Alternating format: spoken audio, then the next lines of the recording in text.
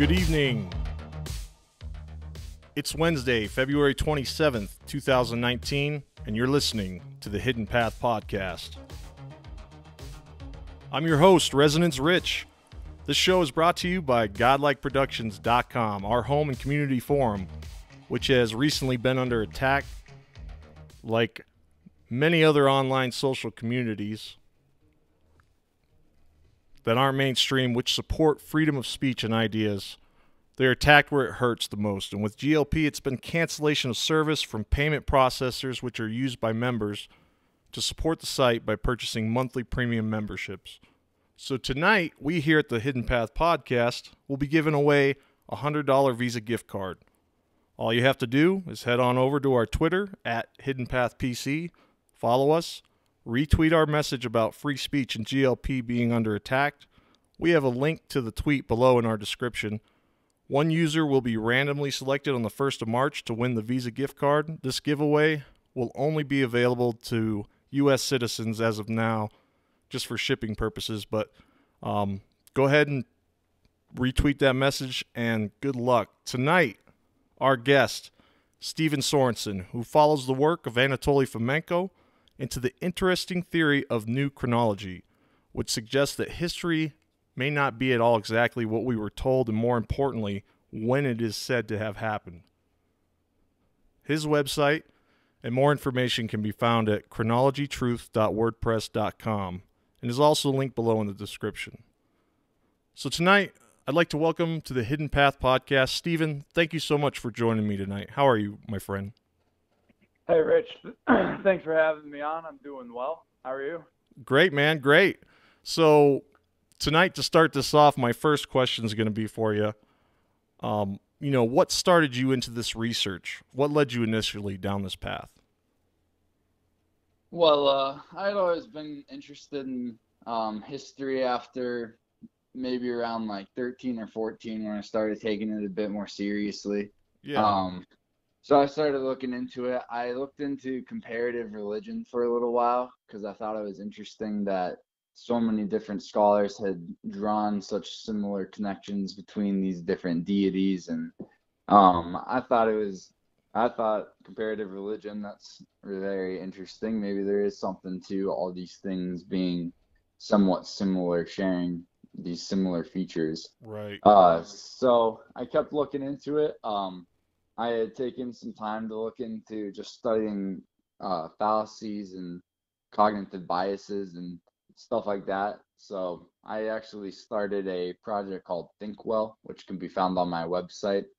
It's somewhat of a project to promote thinking well and critical thinking. And so that's sort of the foundation of it.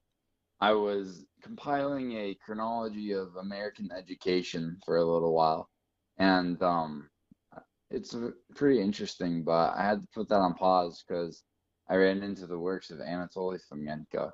Yes. So what was happening is I was trying to sort of figure out exactly, well, where do all the schools come from? Because, America has only been around for 300 some years almost, and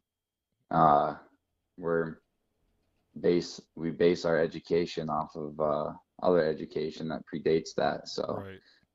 I started looking into it, and a lot of the history started sort of falling apart a bit. When I looked into Fomenko's stuff, it sort of started clicking a little. The stuff I had looked into earlier about comparative religion, where on the traditional timeline that I think the general public would accept, a lot of these things like religions and cultures predate the cultures that supposedly are Christian, around the 0 to 300 mark where that starts. Wow. But in the new chronology, all of these cultures and religions are predated by Christian culture. And instead of it being a hodgepodge of all these other random unrelated cultures, it's all these other cultures are directly out of this massive ancient Christian culture. That's fascinating. And why don't you take a little time to explain for myself and the audience who Anatoly Fomenko is and his research?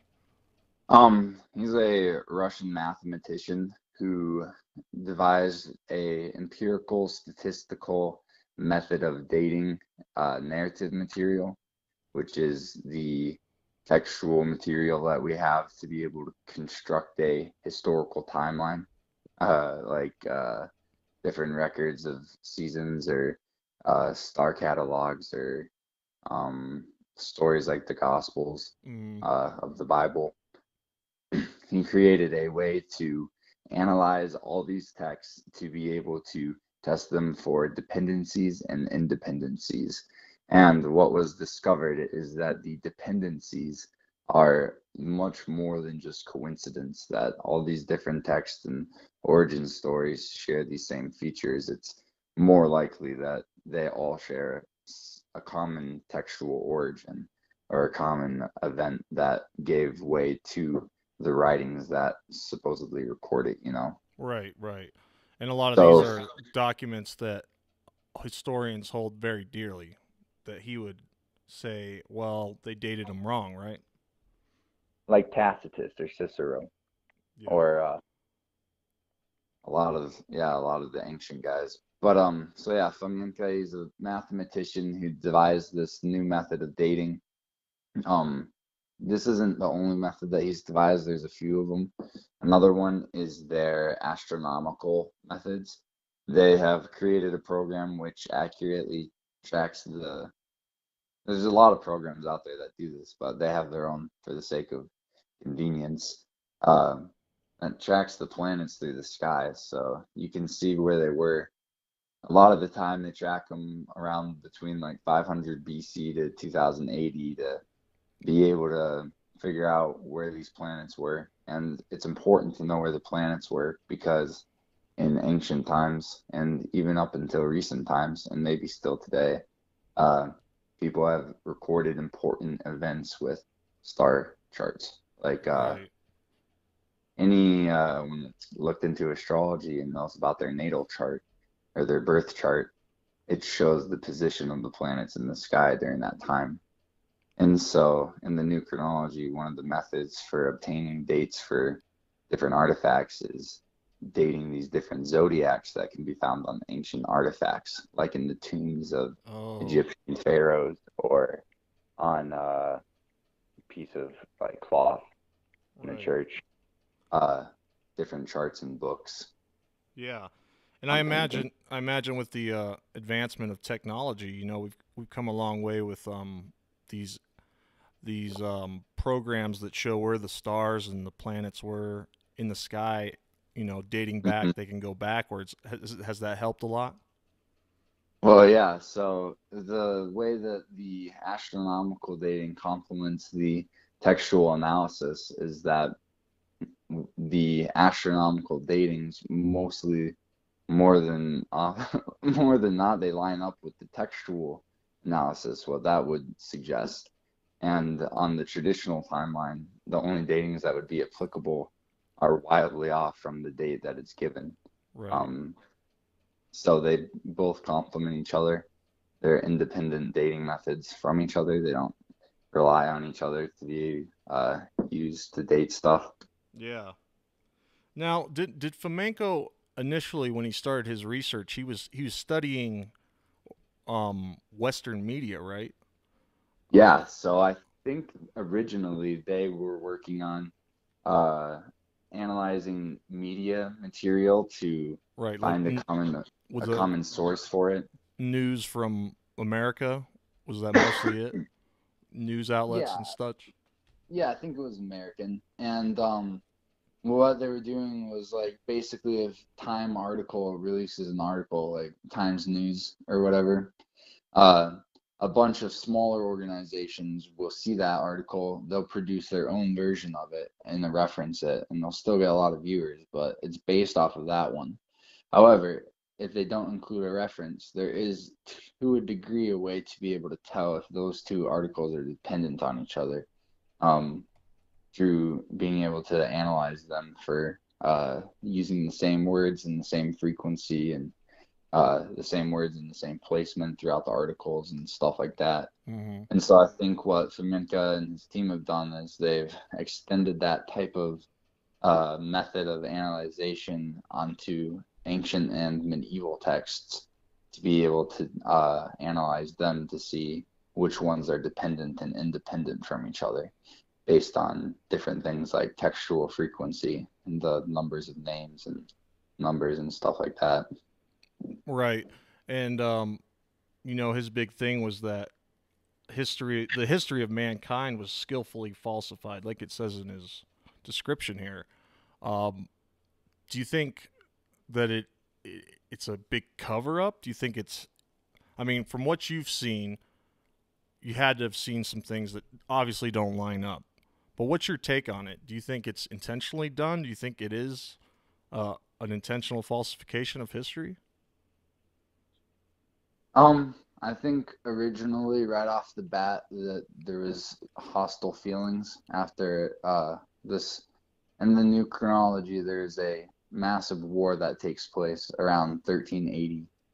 And after that is pretty much when everybody starts to kind of try and figure out what's been going on Right. and start to kind of start piecing stuff together. And just shortly after that is when we start sort of regaining our global connection after we've already sort of gone across the world. So I think that shortly after that, there were people that probably were falsifying histories, maybe creating things to make them more official. I Right. feel like a couple times I've seen stuff where like a guy is trying to open up a school or something, or he's like looking for these documents, and eventually he finds them and opens up a school, and then from there on out, that character of history is official. I'm referring to Plato right now because Plato is largely unknown. Supposedly, this is according to the traditional chronology, that Plato is largely unknown until Pletho or Plethon reintroduces him. So Okay. this dude with a really similar name rediscovers and reintroduces him to the Western world, and he's considered like I think the founder of Neoplatoism, which is Okay. like the new Plato, but according to the new chronology, it's more than likely that the Plato character was created around that time, and the documents that Plato was based off of actually were related to some important character from within the last couple hundred years, not from 1,000 Right. or 2,000 years ago. What are some of the things that you've found or the things that you've seen with Fomenko's work that really stand out to you, off the top of your head? Well, so I was looking into it, and before this was a couple years ago, when I was looking into it, I wanted to just get familiar with some of the claims. So I went in and read through their How It Was in Reality book, and it's basically just a chronological timeline that covers all the important events of history Mm-hmm. that have happened since the dawn of civilization around the year 1000. Uh, I was reading through it and I'm thinking this stuff is just out of here. Like it's pretty wild, It I is. don't know how he's gonna try and substantiate these claims, and so I figured, if I'm gonna try and see if this is right or wrong, I should go in and check out these methods books, these volumes one and two, Right. and it's like 644 pages between the two of them to read them cover to cover. Uh, Wow.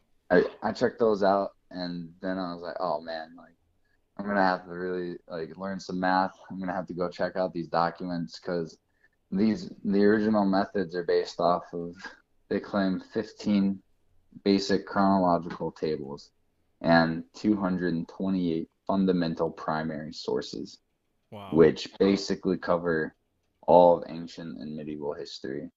And that is what they applied their empirical statistical dating methods to arrive at their conclusions. And they figure that most everything can not be traced before the year 1000, and that it's more logical that it all happened more recently than being spread out over the course of 6, 7, 8,000 years traditionally, with people nowadays even saying that it might be 10, 20,000, 100, 200,000 years, maybe even a quarter million of Wow. civilization. But this is saying that it all might have happened very quickly and recently. Yeah, so that brings a lot of events that we thought happened, a long time ago. It brings them forward really close to us, right? Right. And so this is partly explained by the chronologers and the historians in the 1300s, 1400s, pushing these events back, introducing plays and comedy and fiction, and kind of dissociating from this very tragic, brutal event that had just recently taken place. I think is how it's kind of explained. Yeah. Yeah, and didn't he also theorize that there might have been, thousands of years of just placed in between, like in between us and certain events, or even events that were just completely false? Um, yeah, so I think he has three basic distributions for the events where when they were put onto the chronological timeline, they were segmented in such a way that they're concentrated in three separate areas based off of the main event.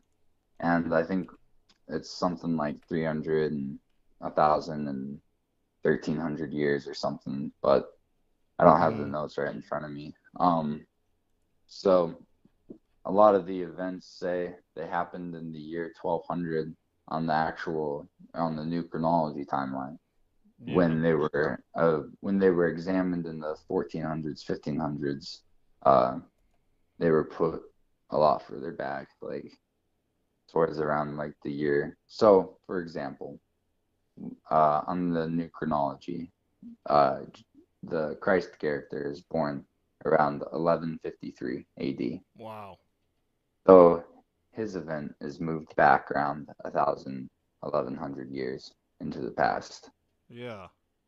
And it's also moved, I think, about 1,000 kilometers to the west.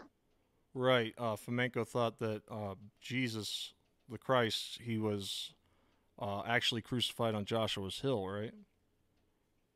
Um, I think so. It's the Mount Bakos, I think is what it's called. Mm-hmm. I think Yeah. it's in Ukraine. Um, but he's born in Crimea, is I think what the new chronology maintains. Okay. Yeah. And that's based off of quite a bit of info, so it's a bit to get through. A lot of the bigger claims are taking me a while to sort of formulate articles for because I have to go and first confirm all this information to be legit. And I mean, so far when I go and look into it, it does check out, but I might hit a roadblock here or there Well, eventually. yeah, and I gotta say about your website, you have a lot of articles on there, man. You've done a lot of work. Um, I'm sort of just compiling the statistical data for now. yeah. Um, I'm kind of trying to put it into perspective. His stuff is somewhat concise and gives the need to know information, and he does have a ton of info. Like it's taken me years to get through it, and I'm probably maybe like a fourth or a half of the way through all the Wow. books that have been published. And I mean, I read a lot of other stuff too, because I've read tons of other fundamental sources now, and I've learned a lot more about history just trying to make sense of this new chronology than I have on any other kind of study. Well, you're learning a lot, and I'm learning as well. I mean, I did not really know about any of this, um, but it is fascinating. And we were talking earlier before we started the show about Wikipedia. And I noticed on Wikipedia they call it pseudoscientific, anti-scientific. Um, there's a lot of people that get upset about this kind of idea. Um, have you found any information, or have you contacted anyone about, anyone that says this is just total BS? Any organizations? Um, Um, I have reached out to, I mean, I have asked a lot of people. For the most part, the general public doesn't know much about it, and most academics that I try to reach out to through like email or Facebook either just ignore me or they say they haven't looked into it, or they have and they know enough that he's like a mathematician or something, and he's got some ideas on history, you know. I don't know. Like, they don't really know much about him, so I'm Right. trying to find these people that are the supposed experts and debunkers of Fomenko, but they have yet to contact me, and I am making it known that I am looking to contact them.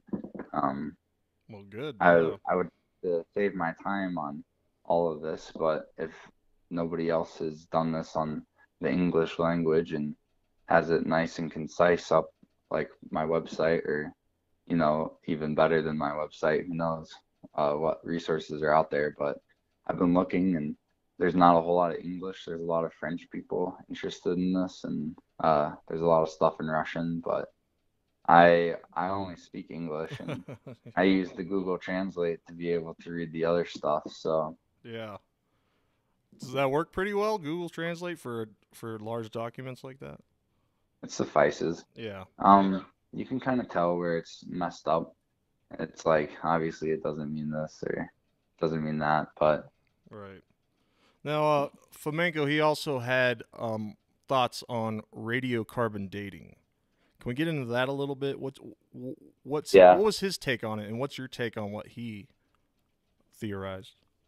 Well, he mainly references the C-14 crash. It's by these, I think, in Dutch or something, but it's an interesting read. I use the Google Translate for that one as well. Mm-hmm. Um, they sort of cover just the basic issues of radiocarbon dating.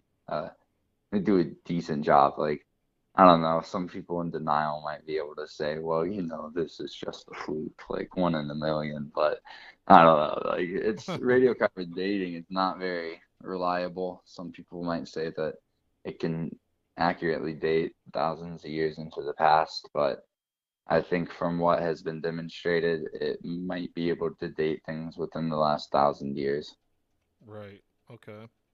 accurately. Yeah, and But there's has a lot of other methods yeah, has that there we been can. a lot of historical, at least chronological, facts placed upon what radiocarbon dating has found at all? In some Yeah, a lot. situations, a lot of them. Yeah. I mean, I don't know. I'd have to get the data on how many objects have been radiocarbon dated versus not, but Yeah. there are important objects that have been radiocarbon dated, and that dating itself is held as a respectable opinion. Right. So Yeah. it does skew the view a bit. And I guess really one of the main issues with radiocarbon dating is like, we just don't know. We don't know what happens in the atmosphere. This week, I think they just declared that the atmosphere actually stretches beyond the moon. So I've seen we that. don't That's crazy. we don't really know what's up with the atmosphere. We got less than 2% of the ocean floor covered, Yeah. examined. We can only drill like eight some kilometers into the Earth's crust. Like, I doubt that we can account for every single thing that would affect an object and its radiocarbon decay. Um, Right. so yeah, I mean, like, some of the examples are just like dating objects off by like 10, 100 times what they're Wow. actually from. So if you Yeah. had something from earlier that afternoon dated to 1,000 years ago, it's like, okay, well, I don't know how scientific that is, but they call the new chronology pseudoscience. Yeah. Yeah, and they do that with a lot of things, to discredit it, that it's just too far out, it's sketchy, or they'll put these labels on it. I know you had said that you're starting a Wikipedia account to go in and try to change. What are some of the things you've noticed that have you noticed anything that are just blatant lies about this kind of research, or just people Here, with not all the facts? let me pull it up real quick. I can pull up the Wikipedia account. It just the way that it's said, it's just it's like a hit piece. It doesn't represent it in a light that is accurate. Um, Right. it itself is somewhat of a disinformation piece. Like I was telling you earlier before we went live that when you used to Google Anatoly Fomenko's name, he'd pop up with a big red circle around his face saying disinformation agent, disinformation agent. And we Yeah. got that's gotten taken down now, but um, this article is interesting too because it talks about this historical revisionism for the new chronology. So if Right. you go to the New Chronology by Fomenko, there's two new chronology things out right now, and it's Fomenko and Roll. Roll, he's also got a different one. It's not as short. It's a little bit shorter, but not as short as Fomenko's. I've contacted Roll on a number of occasions, and Hmm. he has never responded. And I think maybe once he did respond in the comments section, said that he hadn't looked at it, but I don't know. I'm Right. still waiting to hear back from him to get something Yeah, permanent. and Fomenko himself, he's still alive to this day, right? He's still around. Is is that Yeah, I cor- think he's in the 70s. Yeah, right. Is he still doing research, publications or anything? Do you know? Yeah, I think they published two books last year. Oh They wow. might have Okay. this year. Yeah. Now, where would we know our calendar's been changed um at least a couple times, right? Where does that play in as far as the calendar being switched around or changed? Um, all right. Does that Well, play into I this at did. all? Yeah, let me just put a pin in that real quick, just to make a statement on because we were going to talk about the disinformation on Wikipedia. Uh, I'll Sure. just make a quick statement about that, No, and then let's we'll go go into back that. to Yeah. the calendar. So it says that it's a pseudo-historical theory which argues that the conventional chronology of Middle Eastern and European history is fundamentally flawed, and that the events attributed to the civilizations of the Roman Empire, ancient Greece, and ancient Egypt actually occurred during the Middle Ages, more than 1,000 years later, Right. which which could very easily be changed to say that the new chronology is simply a theory or a historical theory, which argues that the conventional chronology is fundamentally flawed because it's not just Middle Eastern and European history, it's all history that seems to be flawed for Right. their chronology. And so it argues that these events, it argues that the most important events that we have historical documentation of happened within the last 1,000 years. And from that, through faulty history work, it's been these ancient, these ancient Greece and ancient Egypt and the Roman Empire, they were created during the Middle Ages Wow. because prior to that, nobody thought they existed. Nobody had that concept. It wasn't until people were told that they were this old and such construction was in such location, it was on paper. And then the people went out with their papers to try and reestablish where these things might have happened. And Right. so then the Wikipedia just kind of says it kind of weird, but we can go on to the calendar stuff too. No, that's I fine. don't Yeah, I know mean, we see that a lot, I think. how long of a show do you usually do? Oh, we could talk for as long as you want, man. Usually we'll go an hour or so. So, Well, um, wherever you want to go with it. I seen your graph on here on your website. It says the true origin of religions may be represented more accurately by the chart found in my primary resource, and it's kind of showing dates, the 12th century, 13th century. That just brought my mind to the calendar. Um, right. So I have that, but I also have a whole entire article on the calendar. Did you check that out at okay. all? I'm trying to see here. Let's see, where am I at here? Um, I think, let me go to my website as well.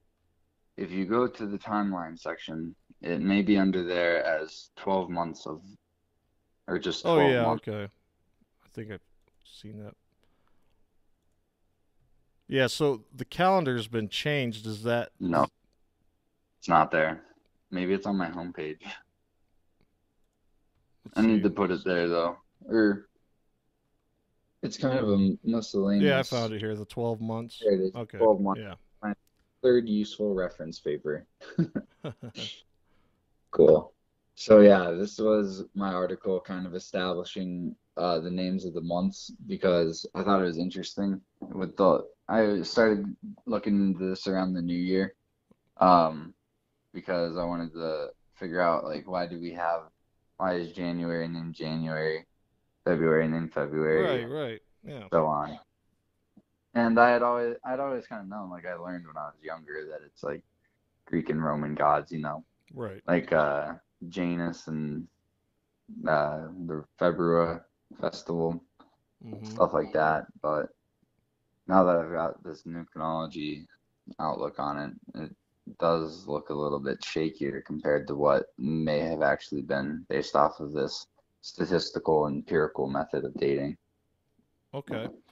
Yeah, and what were some of the inconsistencies you found with that? So one of the things is that like the Greeks and the Romans, they had a huge pantheon of gods, like tons of gods. Right. And Yeah. they've got January and June both considered to be maybe after Juno. I mean, January is typically considered after Janus, but Mm-hmm. they also sometimes have attributed it to Juno. So I'm thinking, well, with all these gods, you guys are gonna overlap two of the months. Right. God, like, okay, whatever.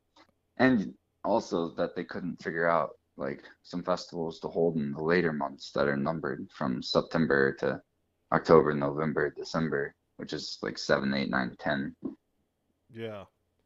They couldn't, they wouldn't just add gods to those months just for the sake of it. They just gave up after 6 months or something. I don't know. So, or 8 months, but so those are just some thoughts that I had after looking back over it. And then once I sort of looked at it from this point of view of the new chronology, I thought, well, yeah, this sort of makes a lot more sense than this random hodgepodge of Roman and Greek gods that kind of really aren't even the most important gods of the times. They're sort of. Interesting. Yeah. Um. So, do you want to talk about what the new chronology thinks for the calendar? Yeah. Let's go into that. That might be interesting. Definitely. Cool. So, the months of the year are there's two major calendars that we have that have created this, and it's the Julian and the Gregorian. Right. And the Julian is supposedly had been created for a long time prior to the Gregorian, but I think that they're more likely created around the same time, uh, in the 1400s, 1500s. Um, and it's actually interesting because this character, Joseph Scaliger, he's considered the modern or the father of modern chronology, and he's the one that kind of put together the basic timeline that we use today. And Oh. he was supported by Petavius. This Joseph Scaliger character is also famous for this Julian mathematical equation for the calendar. So not until Scaliger was it that this important Julian cycle thing was discovered uh, Okay. on this calendar that had been used for so long. Uh, and so the Julian and the Gregorian calendar seem to appear around the same time, and they're in competition with each other for a while too. Like the Julian calendar was used in Greece until 1923, Russia until 188 or 1918. Oh wow. Most of most of Europe was on the Julian calendar in 19 until the 1900s. Yeah. Egypt and Japan in the late 1800s. So, What were the major differences with those, anyways? Because I have no idea between the you know, two. I may have just misspoken, but those are the years that they adopted the Gregorian calendar. Okay. So Right. Right. Yeah. they may have been using a different type rather than the Julian. My Yeah. apologies on that. It's okay. Um, the differences are about a day. Yeah. So that's why it was confusing to people because if you were using the Julian calendar in one country and you had to send something to another country, your shipping may be a day off uh, Right. by the date. And if if you didn't know which one it was, then you'd be like, well, this is here a day early, Mhm. or well, this is marked a day behind. Yeah. So now we mostly just use Gregorian calendar. Yes. All right. Yeah. And along with this and other things, I'm sure there's a lot of instances where history, the dating, the chronology, um, it was messed up maybe in a way on an accident, but there's probably some indication that this was done intentionally in some fashion. So yeah, you were trying to cover that earlier, and I Yeah. can expand on that to help some of the listeners understand a bit more.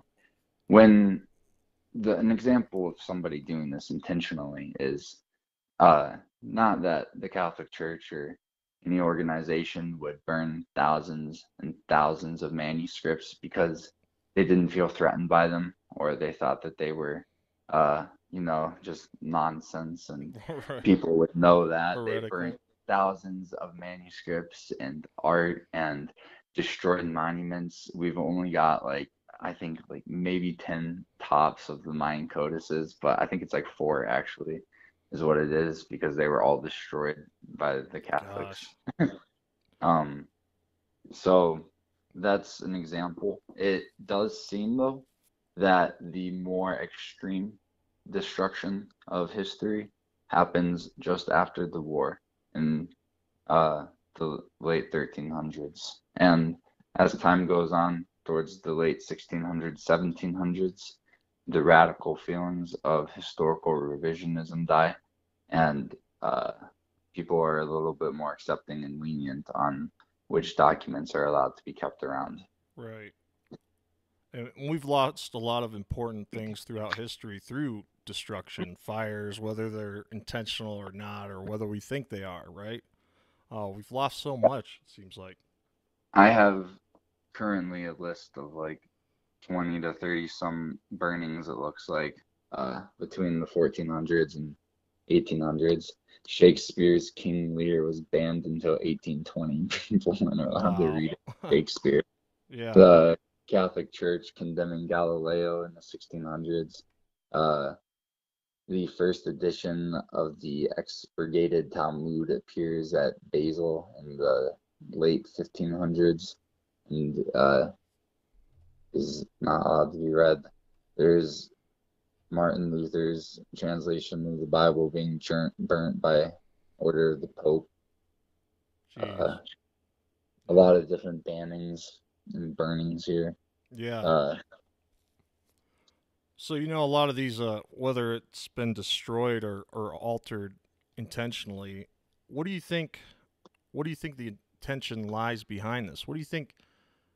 What do you think their purpose of doing this is for those who are, anyways? um, If you had to there take a are guess. there are some theories, and it may be one of the how to put this. So you're familiar with the concept of the 12 tribes of Israel, Yes. uh, Yep. the 12 houses. Right. These are supposedly different families and units of the ancient great empire. Oh, okay. And one of these families used to be the bankers and law keepers Uh-oh. that kept records and whatnot. And they became some of them became somewhat greedy. And so when the collapse of the empire took place, people were coming back to claim what was theirs, uh, descendants of the ancient kings coming back by claiming blood right over items that belonged to them and kicking out this family that was the banking class kind of and in charge of the records and whatnot. Wow. And it seems that this is uh, mainly honored under one of the brothers, one of the twins that is honored in Gemini. Uh, Okay. it's they laid low at the Vatican for a while, and that's pretty much where our history starts, is with the Vatican. Yeah, and the Uh, Vatican, they got their own little secret vault too. so it's I'm pretty sure it's in the new chronology that it's the family that wants to regain control of the world's finances, uh, doing it how they can Mm-hmm. today, and they believe that they're the royal bloodline, delivered down through the Christ lineage. Right. So, or whatever they believe now, but I think that's what it originally was for distorting some of this stuff, or at least distorting it in a way that nobody else would be able to know. Um, because they had lost so much, maybe they wanted to ruin it for everybody else as well. So I see. Yeah, and I who knows? think We could only speculate, right? yes, we only can. I mean, in search of the truth, we got to look and just imagine. I mean, George Orwell, like he said, those who control the present control the past, and those who control the past control the future. And I think Fomenko opened his book series with that quote, or he had it in there at least. I believe so. It is one of the opening quotes. Yeah, right. So, if you want to talk about the calendars, we can move this back again. Yeah, sure. To continue.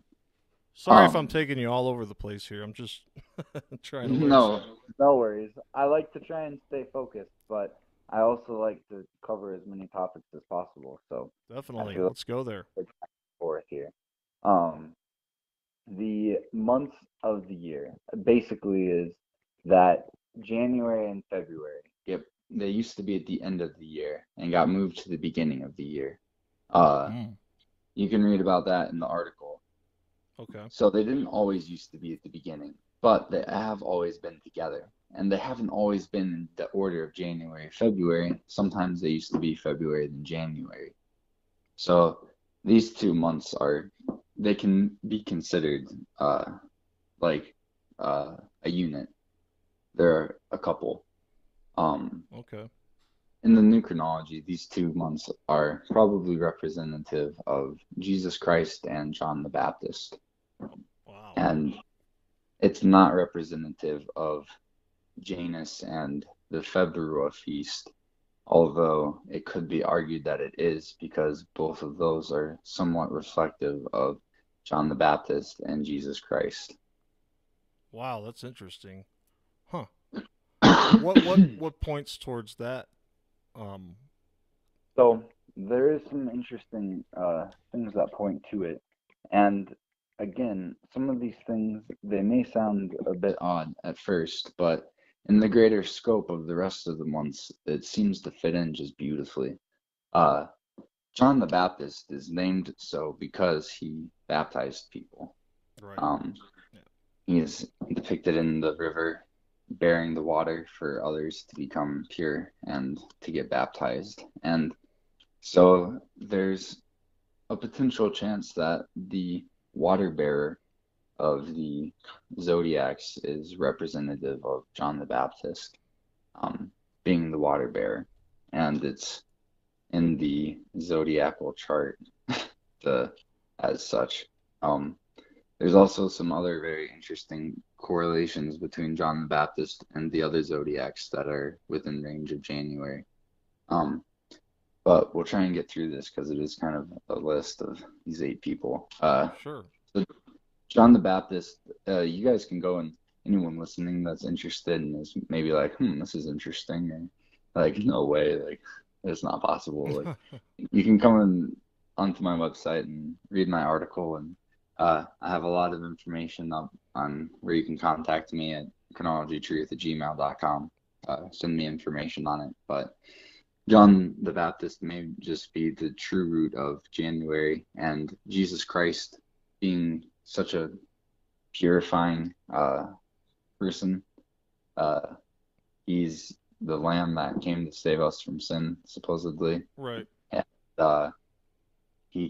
he's recorded as casting out demons in the New Testament, and uh, has all these different stories surrounding him, sort of just like this February feast, where it's about the mother wolf and the two sons, Romulus and Remus, uh, where I think Romulus is Christ and Remus is John, where Okay. the wolf is Mother Mary, is the wolf. Uh, I think that it may even be logical to assume that January and February are named such and are the only two named such with the airy ending on them because it's like Christ of Mary and John of Mary. Oh, yeah.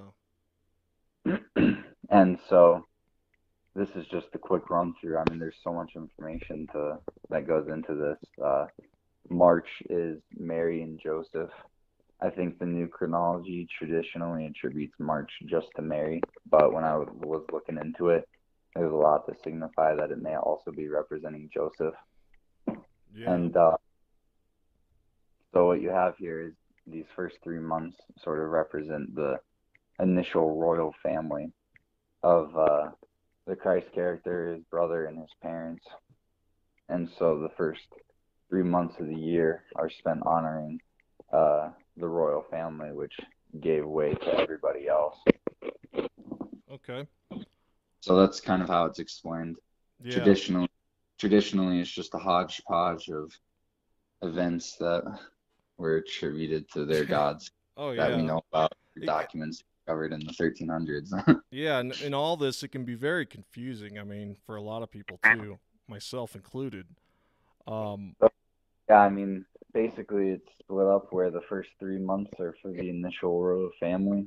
The next 2 months, April and May, are traditionally, I think, for uh, April is like Aphrodite. So, like everybody is getting busy and having children and reproducing. It's the springtime. Uh, things are coming to life from the winter, mhm. the summer, spring. And so they attribute it to Aphrodite and have a celebration like that. Um, it may actually be related to the biblical Abraham.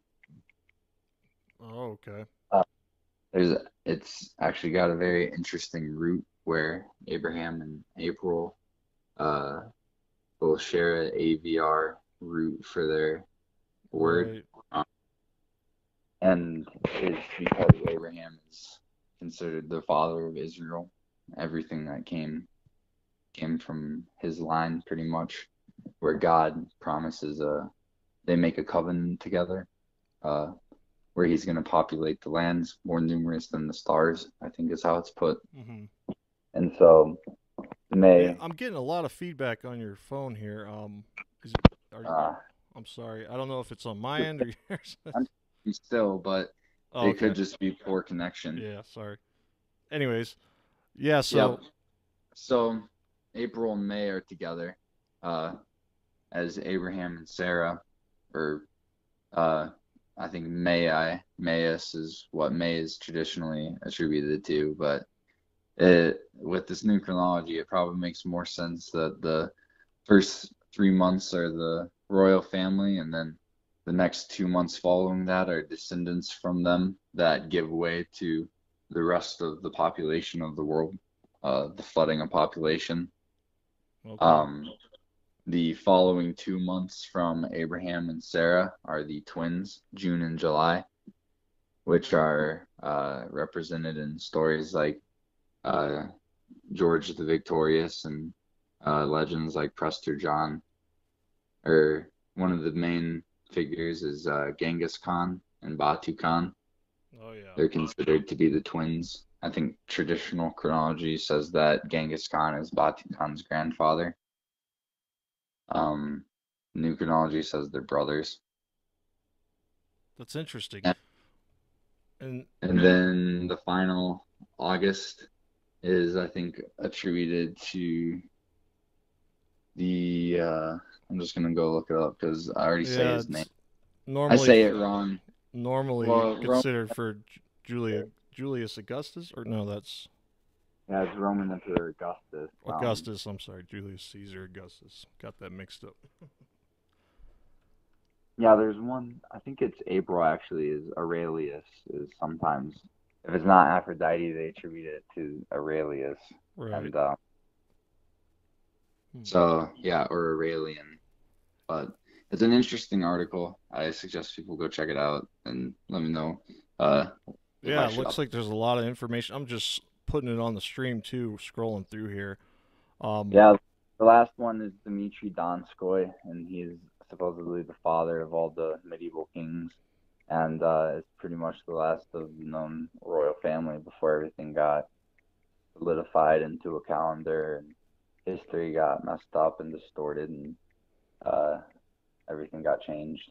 yeah, So there we have a very clear lineage and honoring of this great empire that gave way to structures like the pyramids and Göbekli Tepe hmm, and the Great Wall of China and stuff like that. And otherwise, if you believe traditional chronology, it's just old pagan stuff, old Greek and Roman uh, practices. yeah. And just looking at this calendar stuff, there's something else that just came to mind about the new chronology is that a lot of historical figures of the past, um, they were duplicated in a way, right? Yeah, like they have Anatoly Fomenko and his team have a website at chronologia.org, and they have in there how it was in reality book a list of over 100 characters that are based off of these Christ character. Wow. What are And some of the more popular ones that were like based? in Krishna and the biblical Christ living like 2,000 years ago in Bethlehem and Nazareth and stuff. That's based off of an actual Christ character from the 1100s. Um, some other popular ones are like old Roman emperors and um here I can pull it up, but there's Buddha is another one of them. Really, Buddha? Wow. Yeah, so it's interesting because I was looking into that one too, and when I was looking into Odin, apparently comparative religious scholars had compared Odin to Buddha for a while. Wow. Um, when they started looking into the Eastern origins, they thought there was a case to argue for connections between Odin and Buddha. And the new chronology says that Odin, Buddha, Jesus, and Krishna all share a similar origin. Well, not a similar origin, but the same origin. That's fascinating because a lot of people like to identify them as similar, anyways. Yeah, some people do. Other people like to say that it's absolutely useless to try and draw connections because they weren't in connection with each other at that time, so Hmm. they couldn't be connected. Yeah.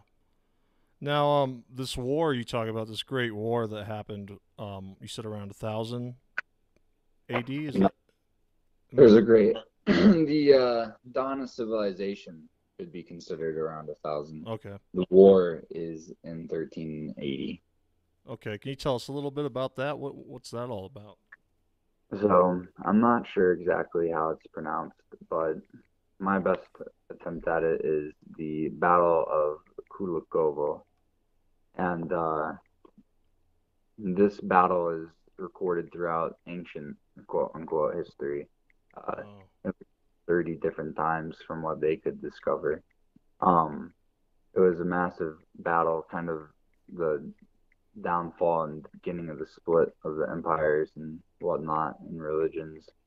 Uh, it's reflected as stuff like the Second Latin War, the Gallic War, Emperor Constantine with Licinius, supposedly around like 300 AD. This battle close to the 1400 was reflected as David and Absalom from the Old Testament. It's in ancient Greece is the Battle of Marathon, uh, the famous Sicilian battle. It's in ancient or the history of Persia or Iran Yeah. as a king fighting with demonic hordes. Uh, so it's reflected quite a bit. It was a massive war across, I think, the whole entire world. Uh, Dang. and it was pretty much the underdog rising up. This is kind of when gunpowder was invented and cannons were starting to be used. Mm. Uh, there was two main branches of this ancient Christianity, supposedly according to the new chronology. One of them was the royal Christians, and the other were the apostolic Christians. So the royal Christians were limited to uh, people that were related to Christ, people that believed that Christ maybe was a god, and so they themselves were gods because they were related to him. Um, and that's where a lot of the pagan stuff comes from today. Um, all of, like the pantheon of Greek and Roman gods we're talking about, Yeah. those are the royal Christians that were deified into gods. Um, the apostolic Christians were sort of the followers of Christ. You didn't have to be a member of his family. So when this battle took place, it was the apostolic underdogs versus the royal family with the whole might of the horde behind them, this massive empire that they had established. Uh, so they pretty much were expecting that the underdogs would just get crushed. It's reflected as David and Goliath in the Bible. Uh, Yeah. that story itself may not be represented as accurately as it could be, where David has a staff and a sling with some rocks in it. It may be that that staff is a musket or a rifle, and his Oh. sling is gunpowder with bullets, and that because they had this upper hand, this secret weapon, the royal Christians had no clue what to do. And so they were getting hit by like mortars and Yeah. like guns and stuff and taken out. And so that's supposedly what the new chronology believes happened. Wow. Um, from what I've looked into so far to try and kind of confirm or disprove any of it, it all looks to check out, but I'm not an expert in history yet. So I'm hoping to find somebody that has already done all this so that I can just sort of be like, all right, well, cool, you've already figured this all out. Yeah. But I don't see that yet. So, Yeah. I think a lot of people out there like yourself that are searching, they would love to find the same thing. Um, your journey into this, if this is all true, what does it mean for us? What does it mean for you? Is it, I mean, it's pretty deep stuff, right? yeah, I think it's very interesting. It gives a perspective on the past that may change your perspective on the present. But um, as far as like, I'm on a lot of social media, primarily just Facebook and Google, but I see a lot of articles being posted with catch lines like or headlines like 5,000-year-old sword found in Denmark or something, Yeah. and what they mean to say is somebody found a sword and called it 5,000 years old, Right. uh, based off of what they're dealing with. And so, yeah, it just sort of provides a different opinion on stuff. I feel like a lot of people today, I mean, I see articles and stuff, so who knows how accurate that is, but supposedly people are becoming less religious and taking up more non-religious, supposedly non-religious, if you want. I have some hang-ups on the definitions, but they're becoming less traditionally religious, and I think it's because of the perception of history and how that's affecting them. Yeah, that would Um, be a big point too, is right there. And going back just a little bit here to the Bible, like you had said, David and Goliath. A lot of people consider the Bible to be very allegorical, more so than accurate. yeah, Are so this puts it in it's a literal reading where the words have been edited and changed, but you can still understand what they're talking about with the bigger picture of world history. Yeah. And do you think the Bible contains some hints as far as some of the stories being allegories for historic moments, like you said, David and Goliath? Are there any others you think? Um, would you be able to word that differently? Well, I just mean, like you said, David and Goliath. The story of David and Goliath was really about a big war that happened. Do you think any Yeah, other stories in the Bible might hint towards those being events also in history? yeah, there's quite a few Yeah. different stories. Like most of all the stories in the Bible that have been placed around the years like 4000 BC to 480 all happened within the last 1,000 years. So Wow. Yeah. we were trying to figure out what happened in the past based off of this stuff. They're trying to, our calendar today is based off of how many years has it been since the birth of Christ? Right. 2019. That's how many. Yeah. Repeat it. Repeat it and keep it. But what we're really looking at is around 867 years since Christ. Wow. That brings it forward quite a bit. Oh, yeah, quite a bit. So, yeah, how it affects me is sort of just putting it into perspective of, I guess, the magnificence of humans, how quickly we've been able to come up out of the mud and out of the caves and be able to create such magnificent things. Yeah. Where supposedly we were just fumbling around for millions of years, and then it took us a couple thousand years to do it. Now on this new timeline, we were just stumbling around, and it took us a couple 100 years to figure it out. Now, does any of this play in with the founding of America at all, or does that? Well, Fomenko only does ancient to medieval history, Okay. and so the cutoff line is pretty much 1750, just before America. Okay.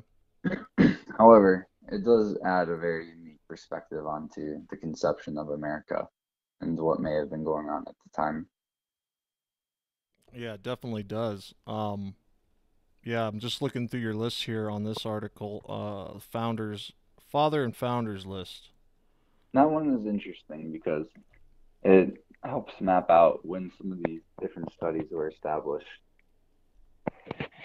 Yeah, I'm looking through it right now. Okay. Yeah, what are some of the more interesting ones you found from this? Looking into this. On the fathers and founders list. Yes. Well, one of the funny ones is that the earliest one is the father of history doubles as the father of lies. And all the characters that I have included on here before the year 1500 are questionable. Okay. So definitely the ones before the year 1000, probably more than likely didn't exist then. They existed after the year 1000. So Wow. as far as establishing who they were and where they were, I think it's still up for grabs. Trying to piece it together, and it would be cool to be able to get more information from the Vatican and other That would be cool. other organizations that are withholding information from being observed for whichever reasons they have. But we can work with what we got. Yeah. There's more than enough for a lifetime, that's for sure. Yeah. Some of the more interesting ones is that the father of modern philosophy, I think, is Descartes. I'm not sure exactly how to say it. I've heard it butchered so many times. Modern philosophy and modern epistemology is Rene Descartes, or however that's pronounced. Yeah. I'm sure there's some expert listening that is correcting me right now in his head. So that can be corrected later. That one was interesting. Microbiology is around 1600s. Rene was around 1600s as well. Father of modern chronology is Scaliger in the 1500s. Father of modern anatomy is Vesalius in the 1500s. Father of modern astronomy is Copernicus in the 1500s. Right. Modern physics and science in the 1500s. So, Father of English literature just prior to that. jeez. Yeah. We had a question. I don't want to get too off base here, but we had a question from our producer, Renaissance Ted, and he wanted to ask, can you explain how the lunar eclipse tables are not aligning that led to Fomenko's hypothesis? That's some. I can kind of, but it's not really my strong suit. I've been sort of trying to get more familiar with the information with the astronomy about it, but Mhm. I think he's talking about the Newton paper that talks about the moon's elongation. And I think what Newton conjectured was that it sped up or something, or Okay. the moon had to have been very quick at some point to be able to match the records that were shown. Right. And I think that's what I think Newton was talking about uh, with his diagram of chronology, but I could be wrong because I'm still sort of, like I was saying earlier, I'm digging through a lot of the primary sources so that I can substantiate the claims without having to use the claims themselves. Because I don't want to have to reference Fomenko's book to prove his book, you know. I want to Yeah. be as informed as I can on this. Sort of like I wouldn't want to use the Bible, you know, the Bible's right because the Bible says so. Sort Yeah. of. Fomenko's right because Fomenko says so. But yeah, so sorry I can't give a whole lot of info on that, but I think it is because Newton thinks the moon had to speed up or slow down or do something weird that could only be accounted for by some like mysterious force or something, and Hmm. that caused things to be messed up. But Yeah. Um. it's you can read about it in the first volume of his methods book, and it looks like you'd learn all about it within the first 31 pages, maybe 35. So that's where you would want to look for any listeners to learn about it real quick because I don't want to butcher it and then get you thinking something that isn't. So you can just get it from the horse's mouth on the first 35 pages of the first volume of his empirical statistical analysis of narrative material and its applications to historical dating. Yeah. How much of his material have you gone through? I see he's got a volume here of history, fiction, or science. Have you gone through that at all? That looks fascinating. Yeah, I've gone through that. There's only the first 5 volumes are in English, so I've had to use translate for the other ones. Oh, okay. Those are basically the initial discoveries from the methods. Hmm. I have a bibliography on my website. I think he has some 80 unique titles. I maybe, like I said earlier in the podcast, I think I've read maybe a fourth to half of it by now, out of all the material that he has. But I haven't actually, once I compiled the bibliography, because I wanted to know, I wanted to get like a percentage, you know. So I'm gonna go through and sort of figure out which books I've read, tally it all up, and then I'll have a precise percentage on how much of it I've actually read through. Yeah. And when we had talked earlier about doing this podcast, you had mentioned to me about, you know, some of your early schooling where you learned the trivium method and using logic. This has come to play and help with you a lot. Um, has that been a big factor in your research? Definitely, huh? Um, to what degree it's influenced me, I don't know. But yeah, we did have a trivium education system in the school that I was attending when I was growing up, and I think that it's definitely helped me in being able to clearly comprehend some of these ideas and not get hung up on improper thinking. Hmm. Uh, an example being maybe I think that an idea is ridiculous, and because I'm just going to keep appealing to ridicule, that idea is wrong because I ridiculed it. Right. Yeah. I don't know. So yeah, I think more importantly even than the historical thing is the study of fallacies and biases and being able to identify those and being able to hold yourself accountable and to not indulge them and in turn being able to create a network of people that can hold each other accountable for it. Um, because a lot of the time I hold my tongue with my friends. Sometimes I don't, but uh, or with strangers even. Yeah. It's not easy to try and tell someone, well, you know, that's a fallacy. Like, you know, you're Right. not thinking well right now, like by saying that. You know that you're showing a bias right now. Um, I think it's easier to maybe help people learn about it prior to them committing a fallacy or indulging a bias than trying to teach them about it right there on the spot. So That's what I was talking about earlier with Think Well. I think that's pretty much the underlining basis from Yinka. His my studies into his work is somewhat of an exercise in thinking well and being able to critically and Yeah. critically analyze his works, to Well, be able to provide such a concise and clear rendering of it. yeah, and tell us a little bit about that project, your project Think Well.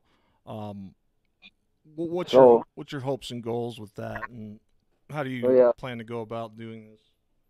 I mean, I'll do what I can here and there to promote it, but once a month I was gonna post an article to cover something, and initially I had compiled a list of 300, 400 some fallacies, and Wow. I'm one a month, so that'll last for maybe 5, 15 years of content, of thinking well, of going through them and focusing on one a month to kind of practice it and Yeah. uh, get familiar with it. I just promote it where I can, just because I think it's important. The One of the reasons why I did it is because, like I was saying earlier, with the education, I had learned logic classes when I was younger, so I kind of knew it a little bit. But then in my teenage years, I did some things, as most of us do in our teenage years, that I, looking back on it, maybe it's not the smartest thing you could have done. We've Uh, all done that. right. So I was thinking, well, how can I help people from doing that? How can I help people Right. from doing things that they could easily avoid doing had they just been provided with the tools to be able to distinguish that negative thing from something which they think would be useful in the future. That's great, So man. that's what Think Well is about, is trying to promote critical thinking and living well and thinking well. And we need that more and more every day, don't we, Stephen? We do. Seems like we're losing that. Yeah, definitely. It seems that there is some sort of organization or a few that self-identify that have purposely been trying to get kids wired on knee reactions and not on critical thinking. Mm. Um, there's all sorts of actually really weird studies on like television shows and hypnotic suggestion and whatnot, Oh but yeah, big time. we could do a whole nother show on the modern means of deception. The show is supposed to be about the ancient means of deception or medieval. Right. And so you would think that a part of this changing of history, altering of history, or uh, the revision of history that's you know accepted by the world, that part of that might be deceptive in its intentions. um, well, just like the whole chronology of it is the traditional. I kind of missed what your question was there. Well, I just mean the fact that we're finding out with Fomenko and with yourself that some of the history we think happened at a certain time didn't, and that there's events that weren't necessarily Yeah, there. I mean, do you think this was all? Some of it was at least deceptive in a way. yeah, Yeah. definitely. Yeah. Like I've like I think we've covered that on the show a couple times, is that there was some intentional deception and there was some unintentional deception, Right. Right. and from there it has just been a interesting show of what people can think and prove. Yeah. Yeah. You sound like you're sort of into conspiracies a little bit there, Stephen. Is that true?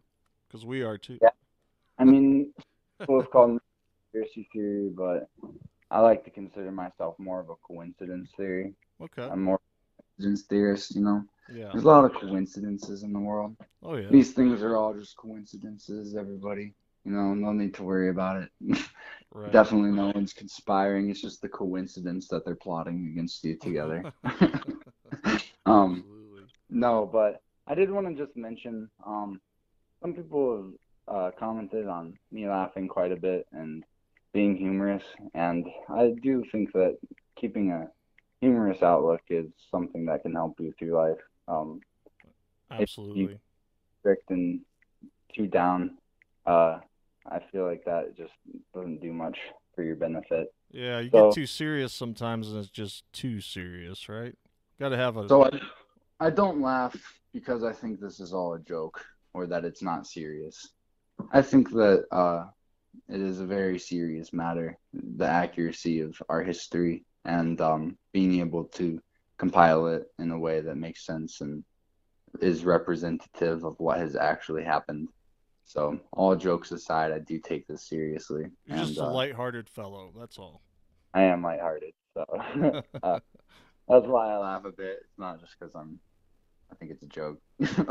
I just wanted to clear that up for That's any okay. future Yeah. episodes.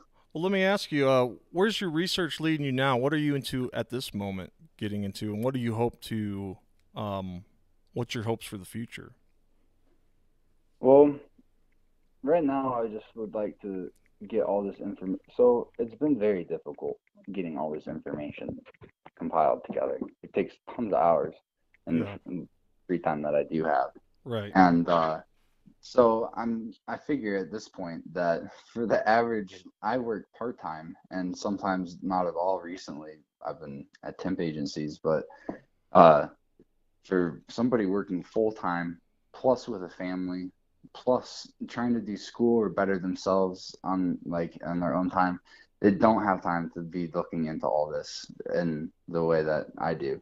And in the time that I do have, it's very difficult to figure it out anyways. So for the average person looking into history, they don't have a resource on the internet that can quickly give them the information that I'm collecting on my website. Yeah. So I think it's a very important fundamental resource. I think it's also a good statement about the state of academia, how much money in America you have to pay to get a degree to be Oh, considered yeah. a voice on something. Right. I can easily become a voice, an authoritative voice on a subject based off of the internet. I can learn just about anything that you can learn in a school and teach it to you for free. And that's what the website's about, is providing free education. Man, So that's great. the short-term goal is to provide a wealth of free information to the public. Um, the long-term goal, over the course of my lifetime, I've always wanted to create a farm and a garden, uh, a massive vertical farm, Hmm. to put money into researching ways to be able to create more efficient technology to be able to help people get fresh food in cities and stuff like that. Yeah. So the end game is to be able to make enough money to be able to fund research into technologies like that. And another goal at the end of the game would be to have a massive garden uh, with exotic plants and maybe even species that are threatened and species that haven't been discovered yet. Um, Something that could be put on a world list for uniqueness for the garden, and money from that could go towards the research of trying to improve the world. So, but those are long-term goals, and I'm just trying to work with what I got currently, which is Well, basically nothing, you know. well, So you're doing a great job, man. I mean, I love the website. I love all the information. And people can go to this website and help you out, right? Is this under the patrons tab? yeah, on my homepage, I have my Patreon link, and I think there might be one under the Patreon or the patrons page. But the patrons thing on my website is my public list of people that are helping me.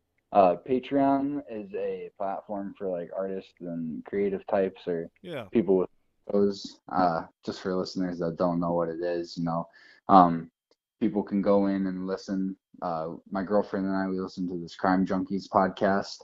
They like Oh, cover nice. cold case.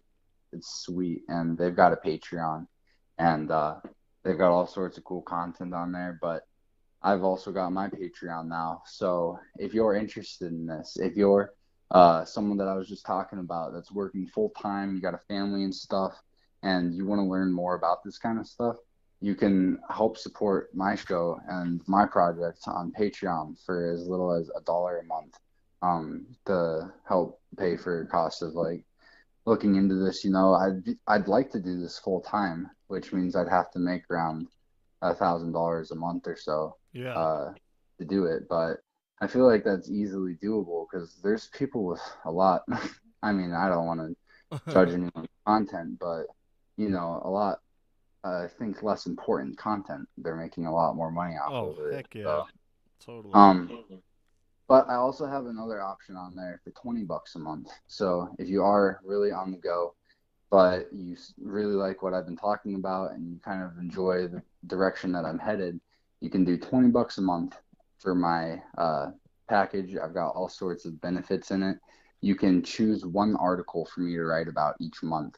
So if Oh, you that's wanted to interesting. learn, Yeah. if Ted wanted to learn about Newton's elongation theory for the moon or something, over that month, I would research it, compile basically as much info on it as I could in the time that I had to provide a comprehensive sort of detail about what you would find on the internet just by searching for it, and enough info to get informed and feel like you can comprehend and sort of talk about it yourself. So not only would that be useful for you as the person that doesn't have enough time but has money to give to a person that does have time or is trying to have time to do it, it helps everybody else out in the long run too, because now there's a article that covers this and everyone else can reference it as well.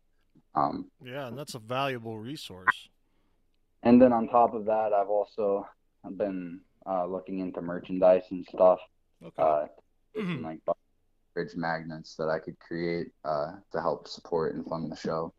But I don't really have that large of a following yet, so that's not really something I'm producing quite yet. But that is something that's in the plans if my show ever picks up and my research project starts getting some funding. Yeah, definitely. And you have a YouTube channel too. We can send people over there to check you out and subscribe also. What's your Yeah, YouTube? Is it Chronology Truth also?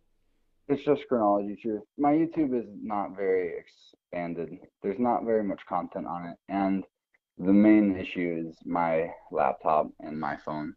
They're both very old, nearly broken, and cannot handle creating videos and stuff like that. So, I am running. I had a GoFundMe, but I think it's broken. So, I'm just requesting people go to my PayPal if they want to help me get a new computer. I'm trying to save up some money as well. So, Oh, trying to get great. it like sometime this year.